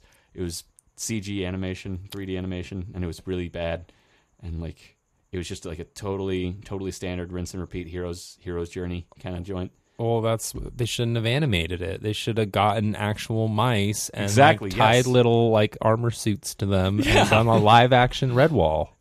That's how I would have done it. That's how I know everybody who's read Redwall live wants actors. it done. Why would you get a human to voice act an animated mouse when you could just cast you train a mouse to talk? Train a mouse to talk. It's not that hard. I've done it. And I don't have a mouse. The mouse died, but you know, I taught a mouse to talk. I could probably do it again, but I need a mouse. Art house cinema. Yeah, but I think when you're a fan of like a book or something like that, you have ideas for how you want the movie to be done that are like just totally not something that Hollywood would ever go for. Like not bad. Yeah, like just stuff that like you're like, oh, this would be awesome, and they're like, no, we're just gonna do it this way because we've done this a million times before, and we know that's gonna make money. We don't know about this thing. It's like I always wanted, like I read the book World War Z years and years ago. Man, I always wanted a movie of that's like an 8-hour Ken Burns style documentary. Or like a series or something. Yeah, but like it's just like a laborious watch, just like painfully dry. You can spice it up with like, you know, like found footage and like actual like camera recordings of the interviews, but like mostly it's just all Ken Burns style. Just just a dry recounting of events, but with zombies. And like you can spice it up with like found footage of like, you know, first person of like the event that's happening. But no, dude, let's have named characters in an action plot. Yeah, in a book that doesn't have any of those things. Brad Pitt, and like let's just take 3 things from the book that we think are cool and then just put Brad Pitt in those. Yeah, I just want a painfully slow documentary of World War Z, but I know nobody's ever going to make that movie. Dude, it's fucking stupid. Oh, that movie could be made for like almost no budget. Yeah, like so little. I'm really tired of zombies, but maybe I will very slowly work on like I like how it's all broken up in different, you know, case files and whatnot. So maybe just and like it's all just one different case at events a time throughout this like 10-year period. Yeah, they're all just broken up like their own stories. One case at a time. Maybe I can do a little bit of like I remember the audiobook for World War Z was really cool because they got like different voice actors for each character telling their story. And then they had like the voice of the interviewer who was like the one constant throughout the whole thing. But like every chapter was narrated by like a different actor reading for the character. That was fucking cool. I bet all those people made like no money. Being in the booth for like, you know, 15 minutes. Yeah, I mean you're reading like a chapter of a book. Like I think in World War Z they might have come back to the same people once or twice. So maybe you're reading like 2 or 3 chapters. Each person has like 3 or 4 voices. Yeah. Oh yeah, you just divvy it up so like everybody's doing like 2 or 3 characters. Yeah. I think they got one person for each, which is like a production. I shrug. He shrugged off camera. Yeah. But yeah, you could make the kind of World War Z movie that I want to see for very little money. Like, so you should make it. Yeah. $20 an episode. Yeah. This is not counting like mix down and everything afterwards, but filming, the shoot is like it's dirt cheap. It would mostly just be like one guy talking into a camera, and then you would have to fake some B-roll and maybe some found footage, and that's it.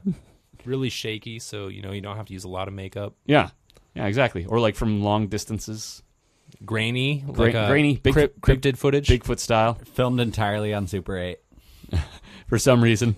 Yeah, I'll just straight up 8mm. Hey, we should really get the tortoise on here on the show. Oh yeah, first we got to name him though. Yeah, I don't want to wake him up. Yeah, he doesn't napping. have to join, you know, impromptu. But I mean, if you want to contact his team, And yeah, I'll speak to his agent. See what's up. His people will call our people. Our people will call his people. Round and round until we get him on. And, yeah. For listeners who don't know Jack and I personally, we found a desert tortoise in the alley behind our house. He's like 2 feet long. Yeah, and we took him in. He's a big boy. I like him. I haven't met him yet, but I've heard great things. Yeah. He can move pretty quick for a tortoise when he wants to. He's spry, but he sleeps a lot during the day. He probably wakes up at like 2 a.m. Yeah. Just to hang out when it's cool. Go get a cold salad. Yeah. Maybe go look for another tortoise to hang out with. There's another tortoise around here somewhere. Somewhere, yeah. I'm sure. I mean, he just wandered around. I'm sure there's another tortoise out there doing the exact same thing. I like to believe that he broke out of the zoo like 6 years ago, and he just now made it this far. It's been a straight line, but he's taking his time. Every once in a while, he gets picked up and becomes somebody's pet for a little while, and then he's gone again. Yeah, I think tortoises just bounce between multiple houses over their like 60 to 80 years. Because they are escape artists, and from what I heard from a neighbor who used to own tortoises, after a few years, people are like okay with them being gone, I guess. Yeah, because they're just nomads. They're the weird guy who lives in an RV, except they live like their RV is around them. Yeah. I wish tortoises came with like a library like log card.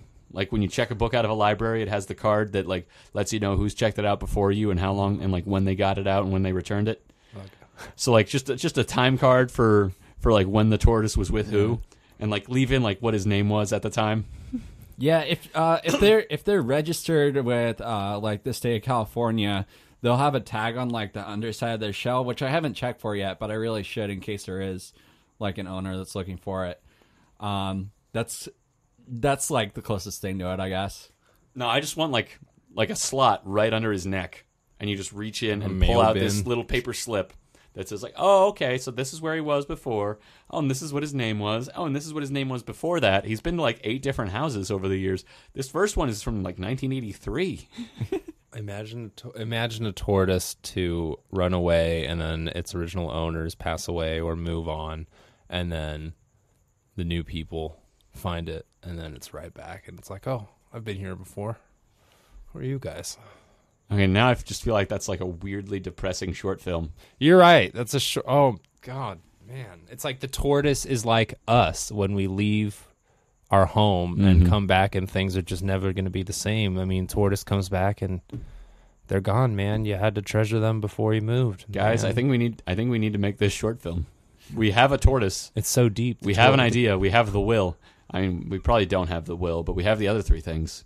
I can't brush my teeth every day. I'm not going to make a movie. I was hoping you just said that as a non sequitur. Just like, I don't brush my teeth every day. Anyway, next subject. I don't have to leave my house every day, so you know. Yeah, but it's still your mouth that you got to. You got it's my mouth at the end of the day. You got to live with it inside you every day. You're the one who's got to live with it. Yeah, I don't want to. I gotta. So, who's our dental care sponsor on this season? Is it New Smile Dental? Because that's where we go. Yeah, New Smile Dental. Yeah, in Kearney Mesa. I do. All of our sponsors are unofficial sponsors. They're just places that we go and give our patronage to.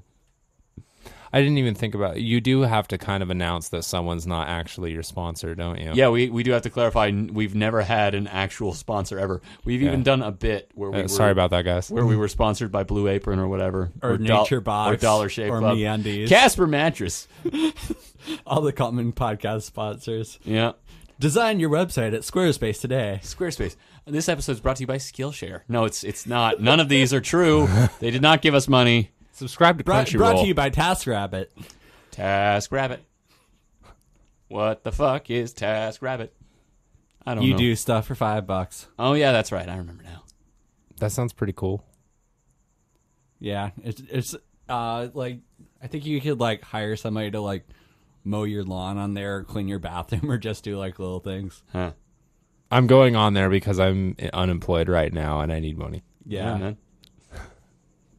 man. With my like online money making, I found 2 apps that I downloaded, but I haven't like actually tried to make money on there. Stringer, which is news outlets will send out, hey, we need cell phone video of this thing near you. We'll pay you $80. Of like, is it like live, like unfolding events, or is it just like they need some cell phone like B-roll, like of a crime scene or a fire or some other like thing that would go on the news? That is but they don't want to pay the full price of a real stringer. So you're gonna go all Nightcrawler? I was gonna say, I was like, that totally sounds like interning to be a Nightcrawler. Yeah, I wouldn't go overboard like he does. If you want to win the lottery, you got to make the money to buy the ticket. And then there's Proxy Pics, which is just taking photos for $3.25 if something's near you. It's mostly for residential stuff. Stringer and Proxy Pics. Yeah. I'm actually going to put that in my phone because, yeah. Unofficially sponsored by Stringer and Proxy Pics. All unofficial sponsors. Oh, yeah. New Smile Dental and Yesenia's. We are not sponsored. We just like them. Maybe they'll sponsor you if we get video and put those smiles on the podcast. You can't see it now, but I'm smiling into the mic, and they did a great job. I've just got a big old smile on my face. And most importantly, a new smile. A great new smile from New Smile Dental. Do they take all insurance? I don't know. I know they take Kaiser. We're posing for a picture. Yet another time we pose for the picture on the podcast. I'm poser for a picture. You fucking poser. Oh, now I'm that dude All who's people just... on Proxy Pics are posers. Yeah. That was pretty good. Now I'm just that guy that's on his phone on the podcast. And that's every guy. That's like every podcast guest. Some people are really engaged. And then you have people like Beagle from Baker Skateboards, I love you, Beagle, who just like stared into the distance the entire time on No Jumper. It was great. Not even like different points in the room, just like one point in the room. He was kind of just like that for like an hour. Yeah, like talking to the table for an hour. It was really cute. I want Little B to either be on No Jumper or Joe Rogan's podcast. Yes. Honestly, I'd really prefer Joe Rogan because it's for a like longer discussion. The setting. Yeah, longer discussion, and I feel like No Jumper is about an hour and some change. Yeah, and I mean No Jumper goes all over the place too, but it's still, I feel like, more rap directed. Yeah. Whereas I don't know, Joe has this thing about talking about duck penises with a lot of people. You want some elk meat? I've got 90 pounds of it. It's come up in a lot of fucking protein. Bone broth. The bone broth. It's good for male vitality. Social justice warriors are at it again. The SJWs and the soy boys going out for Hillary Clinton. In the electric chair today. Did he call for that? He said he called, paraphrasing, by we need Hillary Clinton in the electric chair today. I'm talking about QAnon. It's all there. It's all QAnon. We need the stenographer though to clarify. There's a stenographer just off camera during Alex Jones' broadcast, just taking everything down. Shit, did I really say that? He reads it after the fact. Like, once he's broken character and he's no longer Alex Jones and he's Bill Hicks again, he's just like, oh, God, did I really say that? Excuse me, Mr. Jones. Yeah, what? All right, get out of here. Oh, my God, the things I have to say in this voice all day. Water, please. All right, thank you. But also, nobody can know my secret, and then he just strangles his assistant to death, and then they bring in a new one. It's like, I don't know. She said something about Hillary. Assassination attempt. 5G death towers. Man. That's my favorite weird conspiracy theory, that the 5G towers that are going up to replace 4G cell signal, they're radiation to kill people. There just keeps... Dude, it's like... Man, it's to turn us gay is what it is. I guarantee it's like the chemicals in the water. I don't like them putting chemicals in the water that turn the friggin' frogs gay. I do love being Alex Jones. I can see why Bill Hicks does it all the time. Jack, do you have a Bill Maher impression? Well, I would need more footage of Bill Maher to kind of refresh myself on what he sounds like. But I feel like this is kind of ballpark Bill Maher. Am I doing all right? I feel like I'm close. Yeah, you're close. I'm close. I'm not quite. I can tell I'm not quite there. New rule. I know what Bill Maher sounds like, and this is kind of Bill Maher light. I know I'm not quite there. I need to listen to more Bill Maher. But yeah, that's more or less Bill Maher. The rest of the podcast is just you cycling through every impression you know how to do. God, let's do that. We got to go through nighttime talk. I kind of wore out my voice on Alex Jones. That burns you up fast. How does he do it? I don't know. He eats a big bowl of chili for lunch every day. That's how his throat is basically just leather at this point. He can just do this for hours. And listen to Alex Jones's voice from like 5 years ago. It is so much different than what it is now. I will check it out. He's been getting really... What if he's kind of like L. Ron Hubbard, where like it wasn't super serious at first, but then the people around him took it seriously, and then it started to get to him, and even he started to take his own product a little too seriously, and now it's just kind of in trapped. Court, he gave the defense of, "Oh, this is all just a character; it's all an act." But I'm sure he like lost himself in it too, even if he lost his vocal cords in it. That's for sure. But he's also making a shit ton of money. So like someone's buying that bone broth. He found a way to like make a living off of performance art. Buying those bug out bags. Yeah.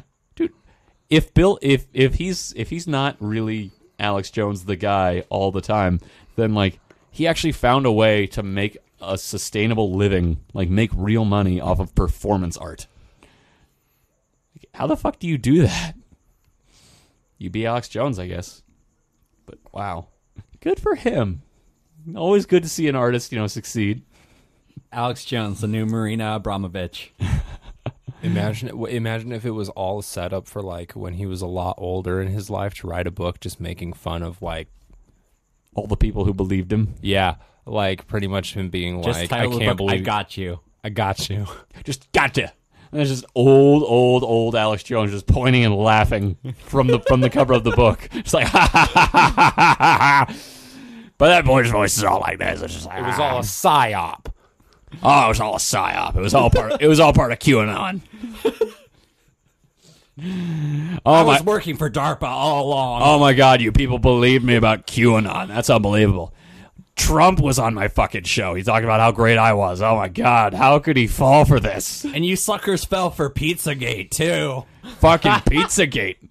Yeah, there's pedophiles being, peddling kids in the basement of a pizza place that doesn't even have a basement. Let's go shoot it up. Oh my God, you people are ridiculous.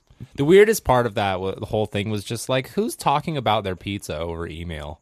Like, what decade is this? Who talks about their pizza? Just like, I had a great cheese pizza. Yeah, unless you're making plans to get pizza, you should not be talking about pizza. I saw some ad that you could order like I think Domino's pizza just off of emojis. That's actually really cool for like people in between languages. But like, are they going to know those emojis? Yeah, that's an interesting. It doesn't really seem like a thing with practical application. It sounds like it has the idea of being a practical application, but I don't really. It just seems like a really like a Black Mirror episode where they were just like, nah, let's drop this one. The pizza starts killing people. It was less Black Mirror and more Goosebumps, so they decided to cut it. And wasn't it like Domino's filling potholes too? Yeah, that's dystopian as fuck. In a couple of years, Domino's is just going to own a city. They're going to own. It's going to be Domino's presents Baltimore. Wait, what's this about filling potholes? Yeah. So Domino's decided to make a big PR thing of like, oh yeah, tell us if there are potholes nearby, and then we'll just fill in potholes because the government won't do it for you. And then they sprayed their logo over the patch that they would do, and it's all just very like, okay, so we have enough money to fix your potholes if your county won't do it. Yeah, which sounds great on its face, but then you stop and think about it, and it's like, rich people and corporations have been, completely eroding public works for decades, and then now they're benevolently swooping in and fixing things for us and conveniently spraying their logo on it. It just seems kind of dystopian. Like, you ever seen You're RoboCop? right. RoboCop 3? Soon we're gonna be living in RoboCop 3, where corporations own cities and they're privately run cities and prison. We already have private prisons, so we're already like 2/3 of the way there. Minority Report was brought to life. There's this company, Palantir, that does predictive policing with LAPD. They like have the officers go to certain areas where crimes will happen. Of all the sci-fi things to make real, why can't we just do Star Trek? It works out better. There's socialism and space travel. Everything's neat. Why does it always have to be the dystopian ones? Phasers, stun. Yeah, you can just stun. Yeah, just give police officers stun. It's a thing that perfectly incapacitates everyone. Just use that. That's such a like magic like technology that will never exist. Tasers Just can like get a people heart perfect attacks. like phaser stun. I've never seen an episode of Star Trek where a stun shot from a phaser gave somebody a heart attack. Taser or phaser? Which one are you? Phaser. Seems way better. Yeah. Yeah, you can just like wave a tricorder over somebody and their kidney grows back for free. They didn't like just charge people for it. That's already a thing. Yeah. Wait, what? We just can't use what they. Oh yeah, it's definitely already a thing for like rich people. Yeah. Rich people can just have the tricorders regrow their kidneys. Yeah, the people living in orbit. Yeah. Like, deep underground. Yeah, Richard Branson is on his like 9th kidney at this point. Cool future thing is meat is being grown in a lab, and the price will eventually go down to where we don't need to like kill animals for meat. Cool. Yes. Yeah. So like everybody could be vegan. Yeah. Yeah, technically. But that'll never be approved, because then all those jobs in the meat industry would go away, and no one. Then they would just start cloning beef. All those jobs would go over to beef cloning. Ideally, but like. Yeah, I think there would still be some sort of menial labor True. involved in that, and there would still be like shipping it and transporting it. Okay, have either of you guys ever read a comic series called Transmetropolitan?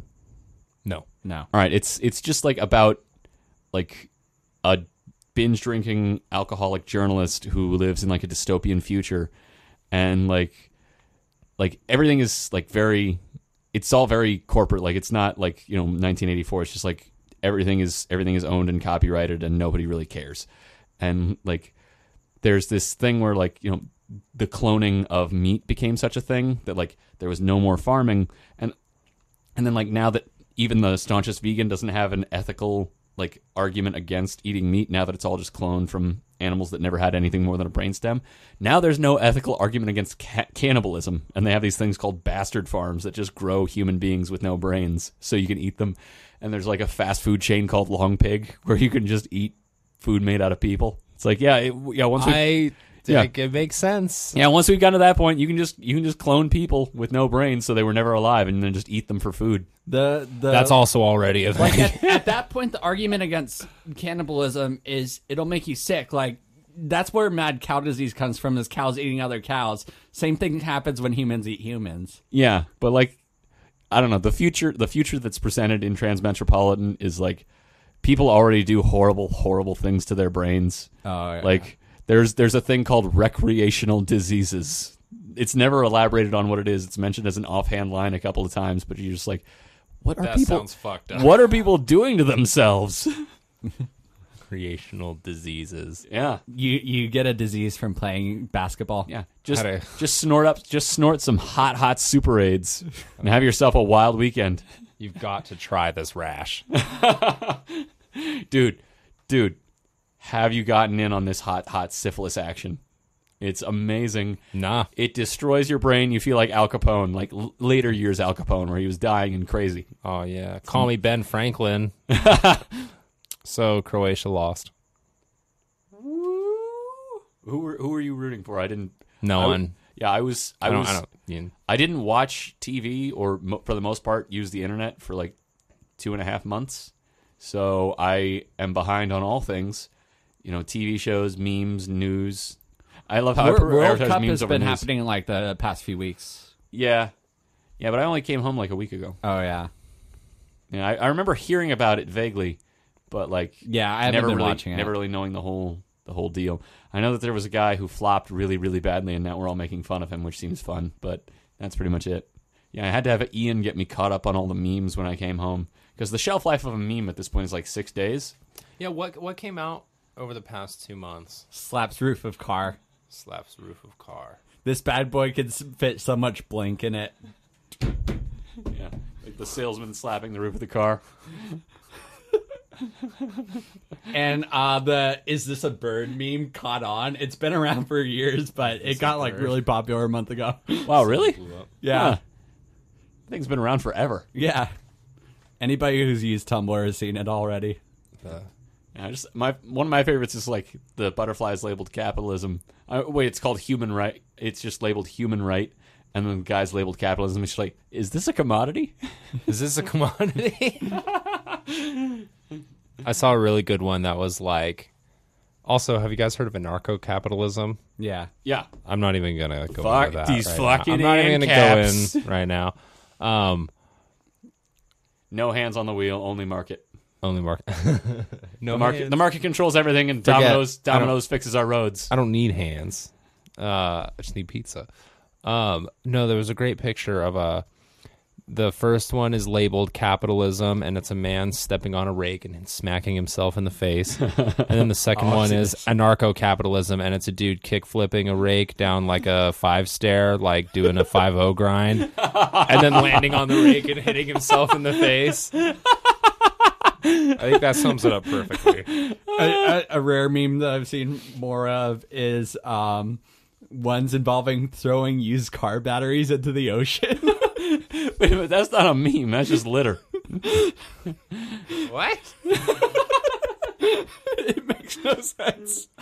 What the fuck? Throw a used car battery over you my love head. the ocean? Name 5 brands of car battery you've thrown into it.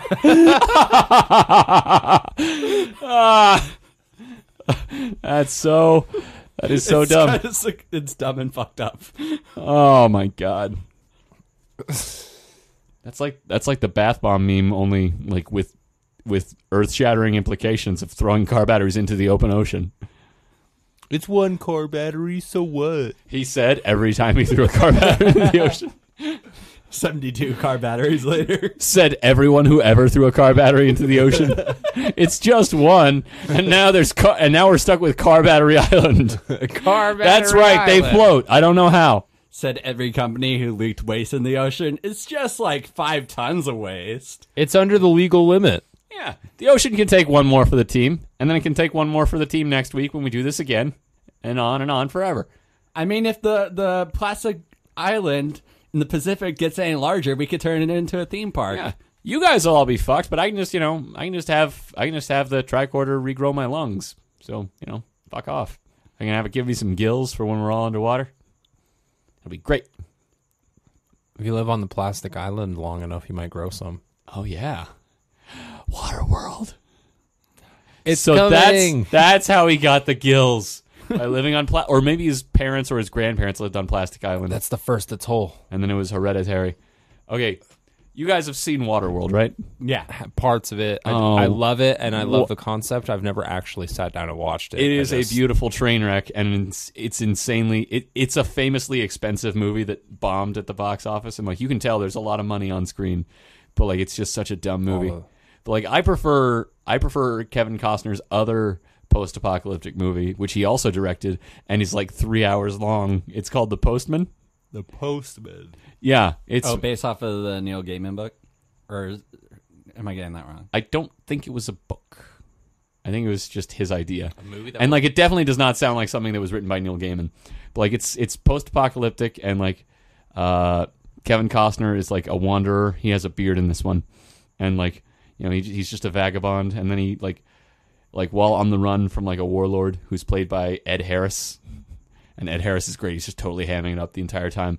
And it's 3 hours. That's a lot of time to just like stay at 11.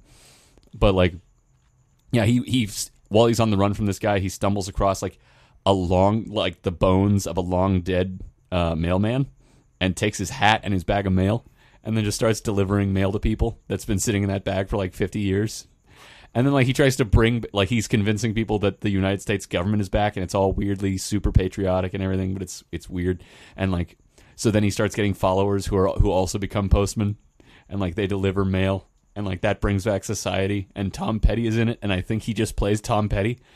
Like it's never stated outright, but like there's like when he shows up in the movie, Kevin Costner's character looks at him and is like, I know you. You're famous.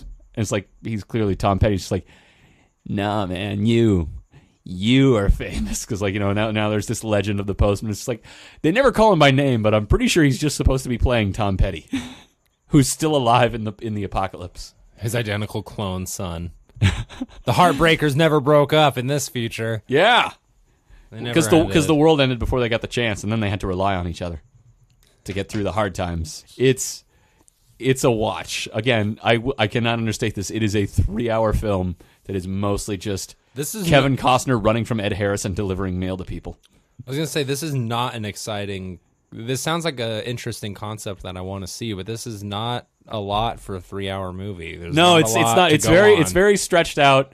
It's a laborious watch, but like there's an extended sequence like before he's like running away that he's like imprisoned by Ed Harris, like warlord Ed Harris in a prison camp, and like he's, you know, put to work, and like they make it like a long stretch of the first act, and like he has a mule that he's friends with, but bad things happen to the mule.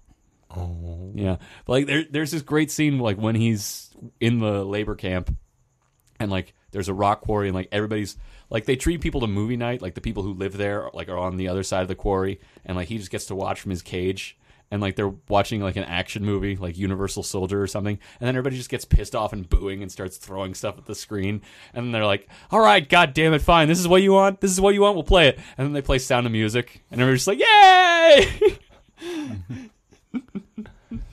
That's very depressing. Yeah, it's like, fuck, dude, we don't want an action movie. We lived through an action movie and it sucked. Now we're here and life's terrible. Let's watch Sound of Music.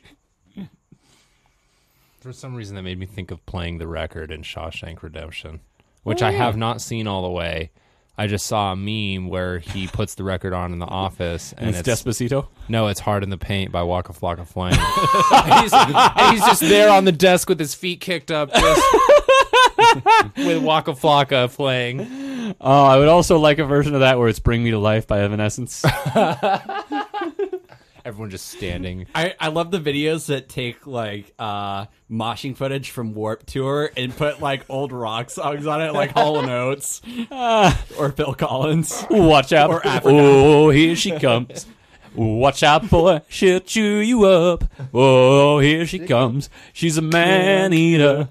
People are just beating the shit out of each other to man-eater. Just like windmilling. Oh, like some doo-wop era Billy Joel.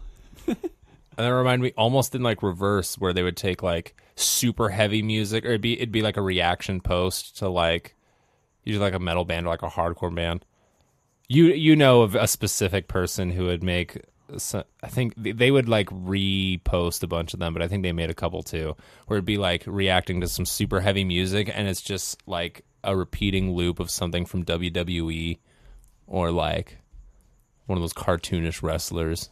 Yeah. Doing something stupid. Or like there was one with Hank Hill where he would check out what Bobby's listening to, and it would be like shoegaze or a metal band. I'm always good for like replacing the music in a movie or TV show with Africa by Toto. Yeah. It just works. Yeah, especially like just those that opening bit. It's like da da da da da da da do do do do do. Like, especially with that one, where it's like, what in God's name are you listening to? Do do do do do do do do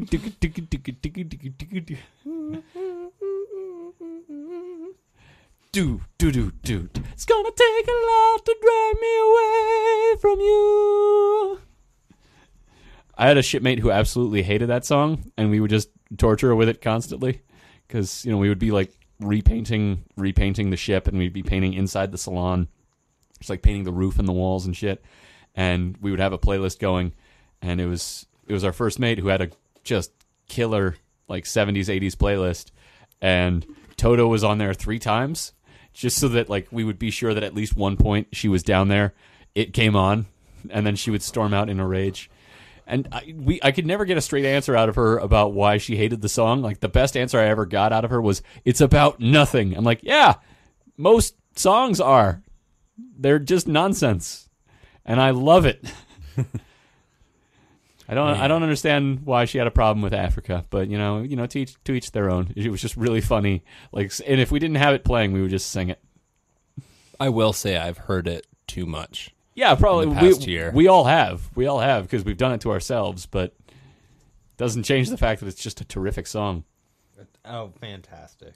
Yeah, just a great group. Okay, when I get older, like when I start getting gray hairs and shit, I want to go to a metal show, but like totally dress as like just the most like milquetoast suburban dad, like with some nice slacks and some brown loafers and like a sweater vest over a starched collared shirt. That's how hardcore kids dress in 2018, actually. Yeah, but by the time I'm Chico sweater. Yeah, but by the time I'm old, that will no longer be a thing, hopefully. But I'm just gonna go there with like my pipe and like some scotch on the rocks and just like, hey guys, what's going on? And just like go into the mosh pit and just like walk around, like just kind of shimmy like a dad who doesn't know how to dance but is trying his best. Like totally not to the kind of music that's playing, like the Tom Jones or something. Just sway with my scotch and my pipe. Like, these jams take me back to the good old days. Doing little spins, swinging with. Oh yeah, inviting people to like dance, like slow dance with you to a song that does not warrant it at all. I'm really excited for when these modern hardcore metal bands reach like, what would be an example? Give me an old punk band that's still like doing it frequently. Descendants? That's probably a good example. Yeah, I can't wait till like a lot of these modern hardcore bands, especially like the really heavy ones, if they keep going, reach like Descendants age, and then I can just be super old watching like Code Orange or something and just throwing my back out. Nice. Yeah, Converge are already in their 40s. Oh fuck, they're gonna be the first ones. You go Converge. I can't wait for that. Converge used to be like my favorite band for like part of high school and college. I can't listen to it recently though. It doesn't do the same for me. I feel the same. I still really appreciate it, but like I've kind of just like I've been listening to not less intense music, but less music that's intense like in that way. Yeah. Like just less heavy, even though I still like.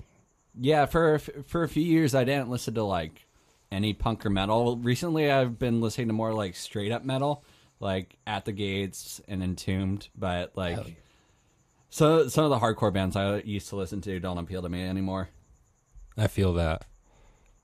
I realized all the like metal I was listening to was still really just like hardcore influenced metal, and I didn't realize I had like pretty much completely closed myself off to like the greater metal community as a whole. I don't know why. I got tired of shredding halfway through high school. That's why. And then it was like hardcore metal because I was like, guitar solos are stupid. But now I'm over that. I'm better now. Reformed. I recovered. Yeah. I'm healing. I like musicianship again. I think you and I are both in agreement that watching 856 videos of hardcore shows is better than going to hardcore shows. Better, man, like... Better produced. Less you don't sweaty. have to, like, put yourself in danger. You don't have to stand in a hot room. Hear the lyrics, mostly. Really good. Nobody, like, tries to get in your face because somebody else pushed you into them, and then they think it's intentional. Like, nobody's moshing here because everything's intentional. For some reason, there's a weird suburban dad in a sweater vest. Yeah, there's some like really, really young kids there, which is awesome because kids should totally be exposed to this music. But I'm like, dude, like, why are you in the pit? Please, No. Like Children, no. Two good mosh pit photos I've seen. One was with a guy proposing to his girlfriend in the mosh pit with people hardcore dancing around them. And is how really long good. before he lost the ring? Oh, fuck. And then the other... It goes down the drain because for some reason there's a drain nearby. And then the other... I assume for all the sweat. This is gross, but it's funny. Dude in Australia at a trash talk show pissing into his own mouth in the pit. Oh yeah. Meanwhile, in Australia... That's so... I'm like, how... How hyped? and why? Like, how hyped do you get to just like, yeah, I'm gonna Just like, you're standing up watching this amazing show and you're like, yeah! And then you just immediately lay down, throw your pants off, arc your back up, like get your pelvis up in the air and piss in your own mouth. Just It's get like- the arc right. like you don't catch yourself doing that and then like roll with it. Like It isn't you like- have to make that happen. It isn't like flashing your boobs where it just sort of happens. You're like, oh crap. Oh, it just took me for a split second and this happened. It's like, no, that's a commitment. I'm doing it now. That's a series of steps that you have to like plan out and like then put your plan into action. Tonight's the night, guys. Tonight I'm gonna piss in my own mouth in the pit. Oh yeah, straight up legend right here. This guy pissed in his own mouth. I really wish I could get that excited about something to piss in my own mouth over it. Because, like, I enjoy things. I get excited about things. But I've never been so excited that I was ready to piss in my own mouth while they were happening in front of me. I can like relate to the feeling because like I get hype, but I don't. Yeah, but like you're always like, if you're really hyped and you're really I'm like jumping up and if down. you're like and really squirming, energetic about but- something, you're like just like and you're just kind of in a weird place because you don't know where to put that energy. Yeah, I just get really fidgety. You don't have an but I outlet don't, for it. you know. This guy just embraced that and just gave himself an outlet of pissing into his own mouth. Maybe it was like a reality So I think check. I think we've all had that kind of excitement. We just didn't act on it. We just like let it sit in us and just like kind of enjoyed being excited about the thing. But he was just like, yeah, piss in your own mouth. was really liberated. Yeah, Just releasing that energy. Let it pass through you like lightning, baby. it makes me. He makes Except me feel back into bad your about. mouth. It makes me feel bad about my life. Like, why can't I Why can't I piss in my own mouth? be that relaxed? Is it relaxed know? or is it amped? Because I'm really tense a lot. I think you have to be simultaneous. You have to be in that perfect zone where you're both relaxed and totally amped to piss in your own mouth. And you also have to like be so relaxed that you don't care that you're pissing in your own mouth. Or anyone else's mouth. If you're ever in a piss in anyone's mouth kind of mood, you're in like a different headspace. Gigi Allen. For those of you who don't know who Gigi Allen is, just look it up. Well, we've arrived at the part of the podcast where we're talking about pissing in our own mouths, so maybe it's about time to cut it. But we've really enjoyed having you on, Quiet Nick. I really appreciate it, you guys. I can see how Joe Rogan could get to duck penis after like 3 hours. Yeah, we got to futuristic ant technology and pissing in our own mouths. Yeah, so we definitely bounced around a bit. 2000s Yeah. cultural revival. Duck penises are long and corkscrew shaped, by the way. They're fascinating. Incredible. See, Articulated. we got there too. I will throw that in. They're articulated as well. Incredible. Such fascinating penises those ducks have. I wonder how often they piss in their own mouths with them. I thought we were going to get away with this one, but We're not getting away with anything. We're had going to- down for all this. it went in at the end. Hey, it's been really great coming on the show, you guys. It's my first time being on a podcast. First time discussing a lot of these things on microphone. I almost said it again. I turned away from the mic. What to laugh. what you mean pissing in our own mouths? No. Oh, other stuff. You mean the ants? Yeah. No, but we really appreciate you coming. Yeah. It's been a while since we've podcasted. I missed doing it. It was one of the things that I was looking forward to doing when I came home. So thanks for being our first guest since I came back. Hey, thank you, guys. Yeah. Do you want to plug your SoundCloud? Ooh, Yeah, plug that shit. I Oh can my find the God. link and put it in the I'm like, description. which name did I put for my SoundCloud? Is it quiet? Okay, I might have changed it because I want to keep like fun stuff and like, you know, serious stuff like star shit. I'm gonna be a star, by the way. Keep like star Yeah. stuff separate. So it's either soundcloud.com/quietnick or soundcloud.com/pure shit. one of those. Just look at both of them. If you're gonna go on there, I don't know how to mix, so just do not listen on headphones. You will blow your eardrum. Those high frequencies, man. But definitely check it out. I mean, it's garbage, but you know, I love get at me on garbage. SoundCloud.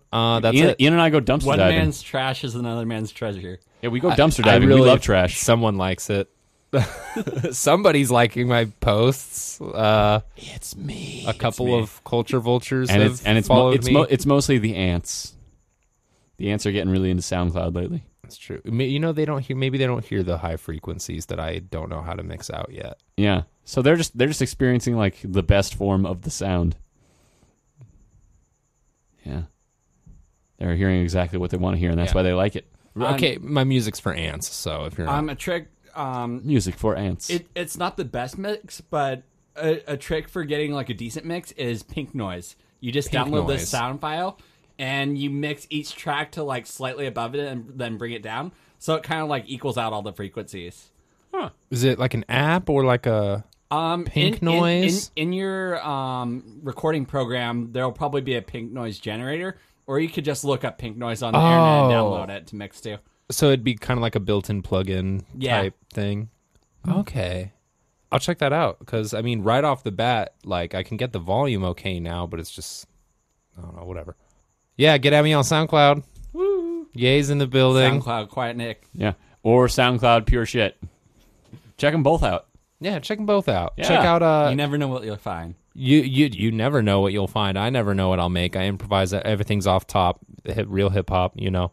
Off the top, real hip-hop. Yeah. Real lo-fi hip-hop, 24 hours study beats. Yeah, dude, study. Let me DJ your study session. Let me DJ your... I'll just hang out at the library on the opposite side of the table with the little barrier with my turntables. Baby showers, bar mitzvahs. Let me DJ it up, you know? All right. Thanks again for coming. Thank you for having me, guys. Yeah, we take forever to introduce somebody, and then we take forever to say goodbye to them. This has been Oh Well You Bastards. We're back, baby. The boys are back in town. The boys are back in town.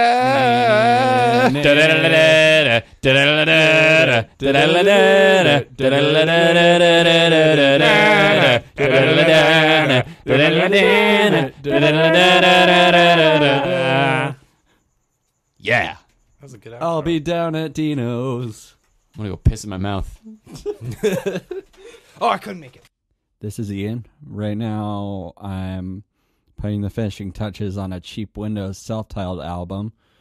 So I wanted to unveil the first song here, probably going to be the single titled Precipice of Sugarloaf.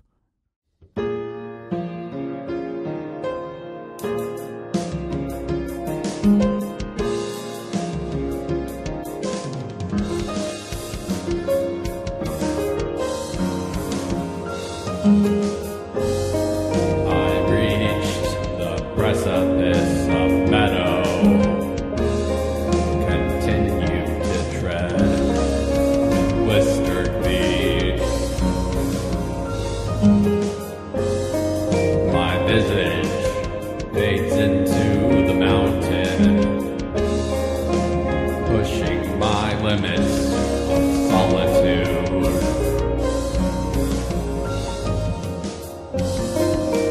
Shutting into shutout, reading my future like a matrix run out, shuddering every morning, pacing in the silent house.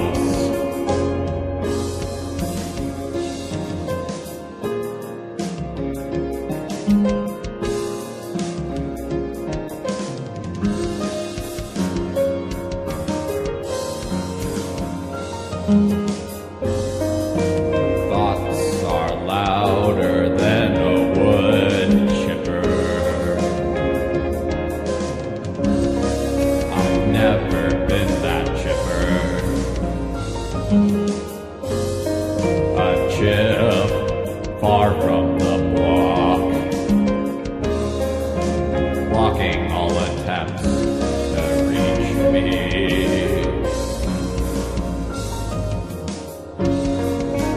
Teaching me lessons I thought I knew. Rolling green hills beyond the car window are greener in memory. You can't chase bliss. You stumble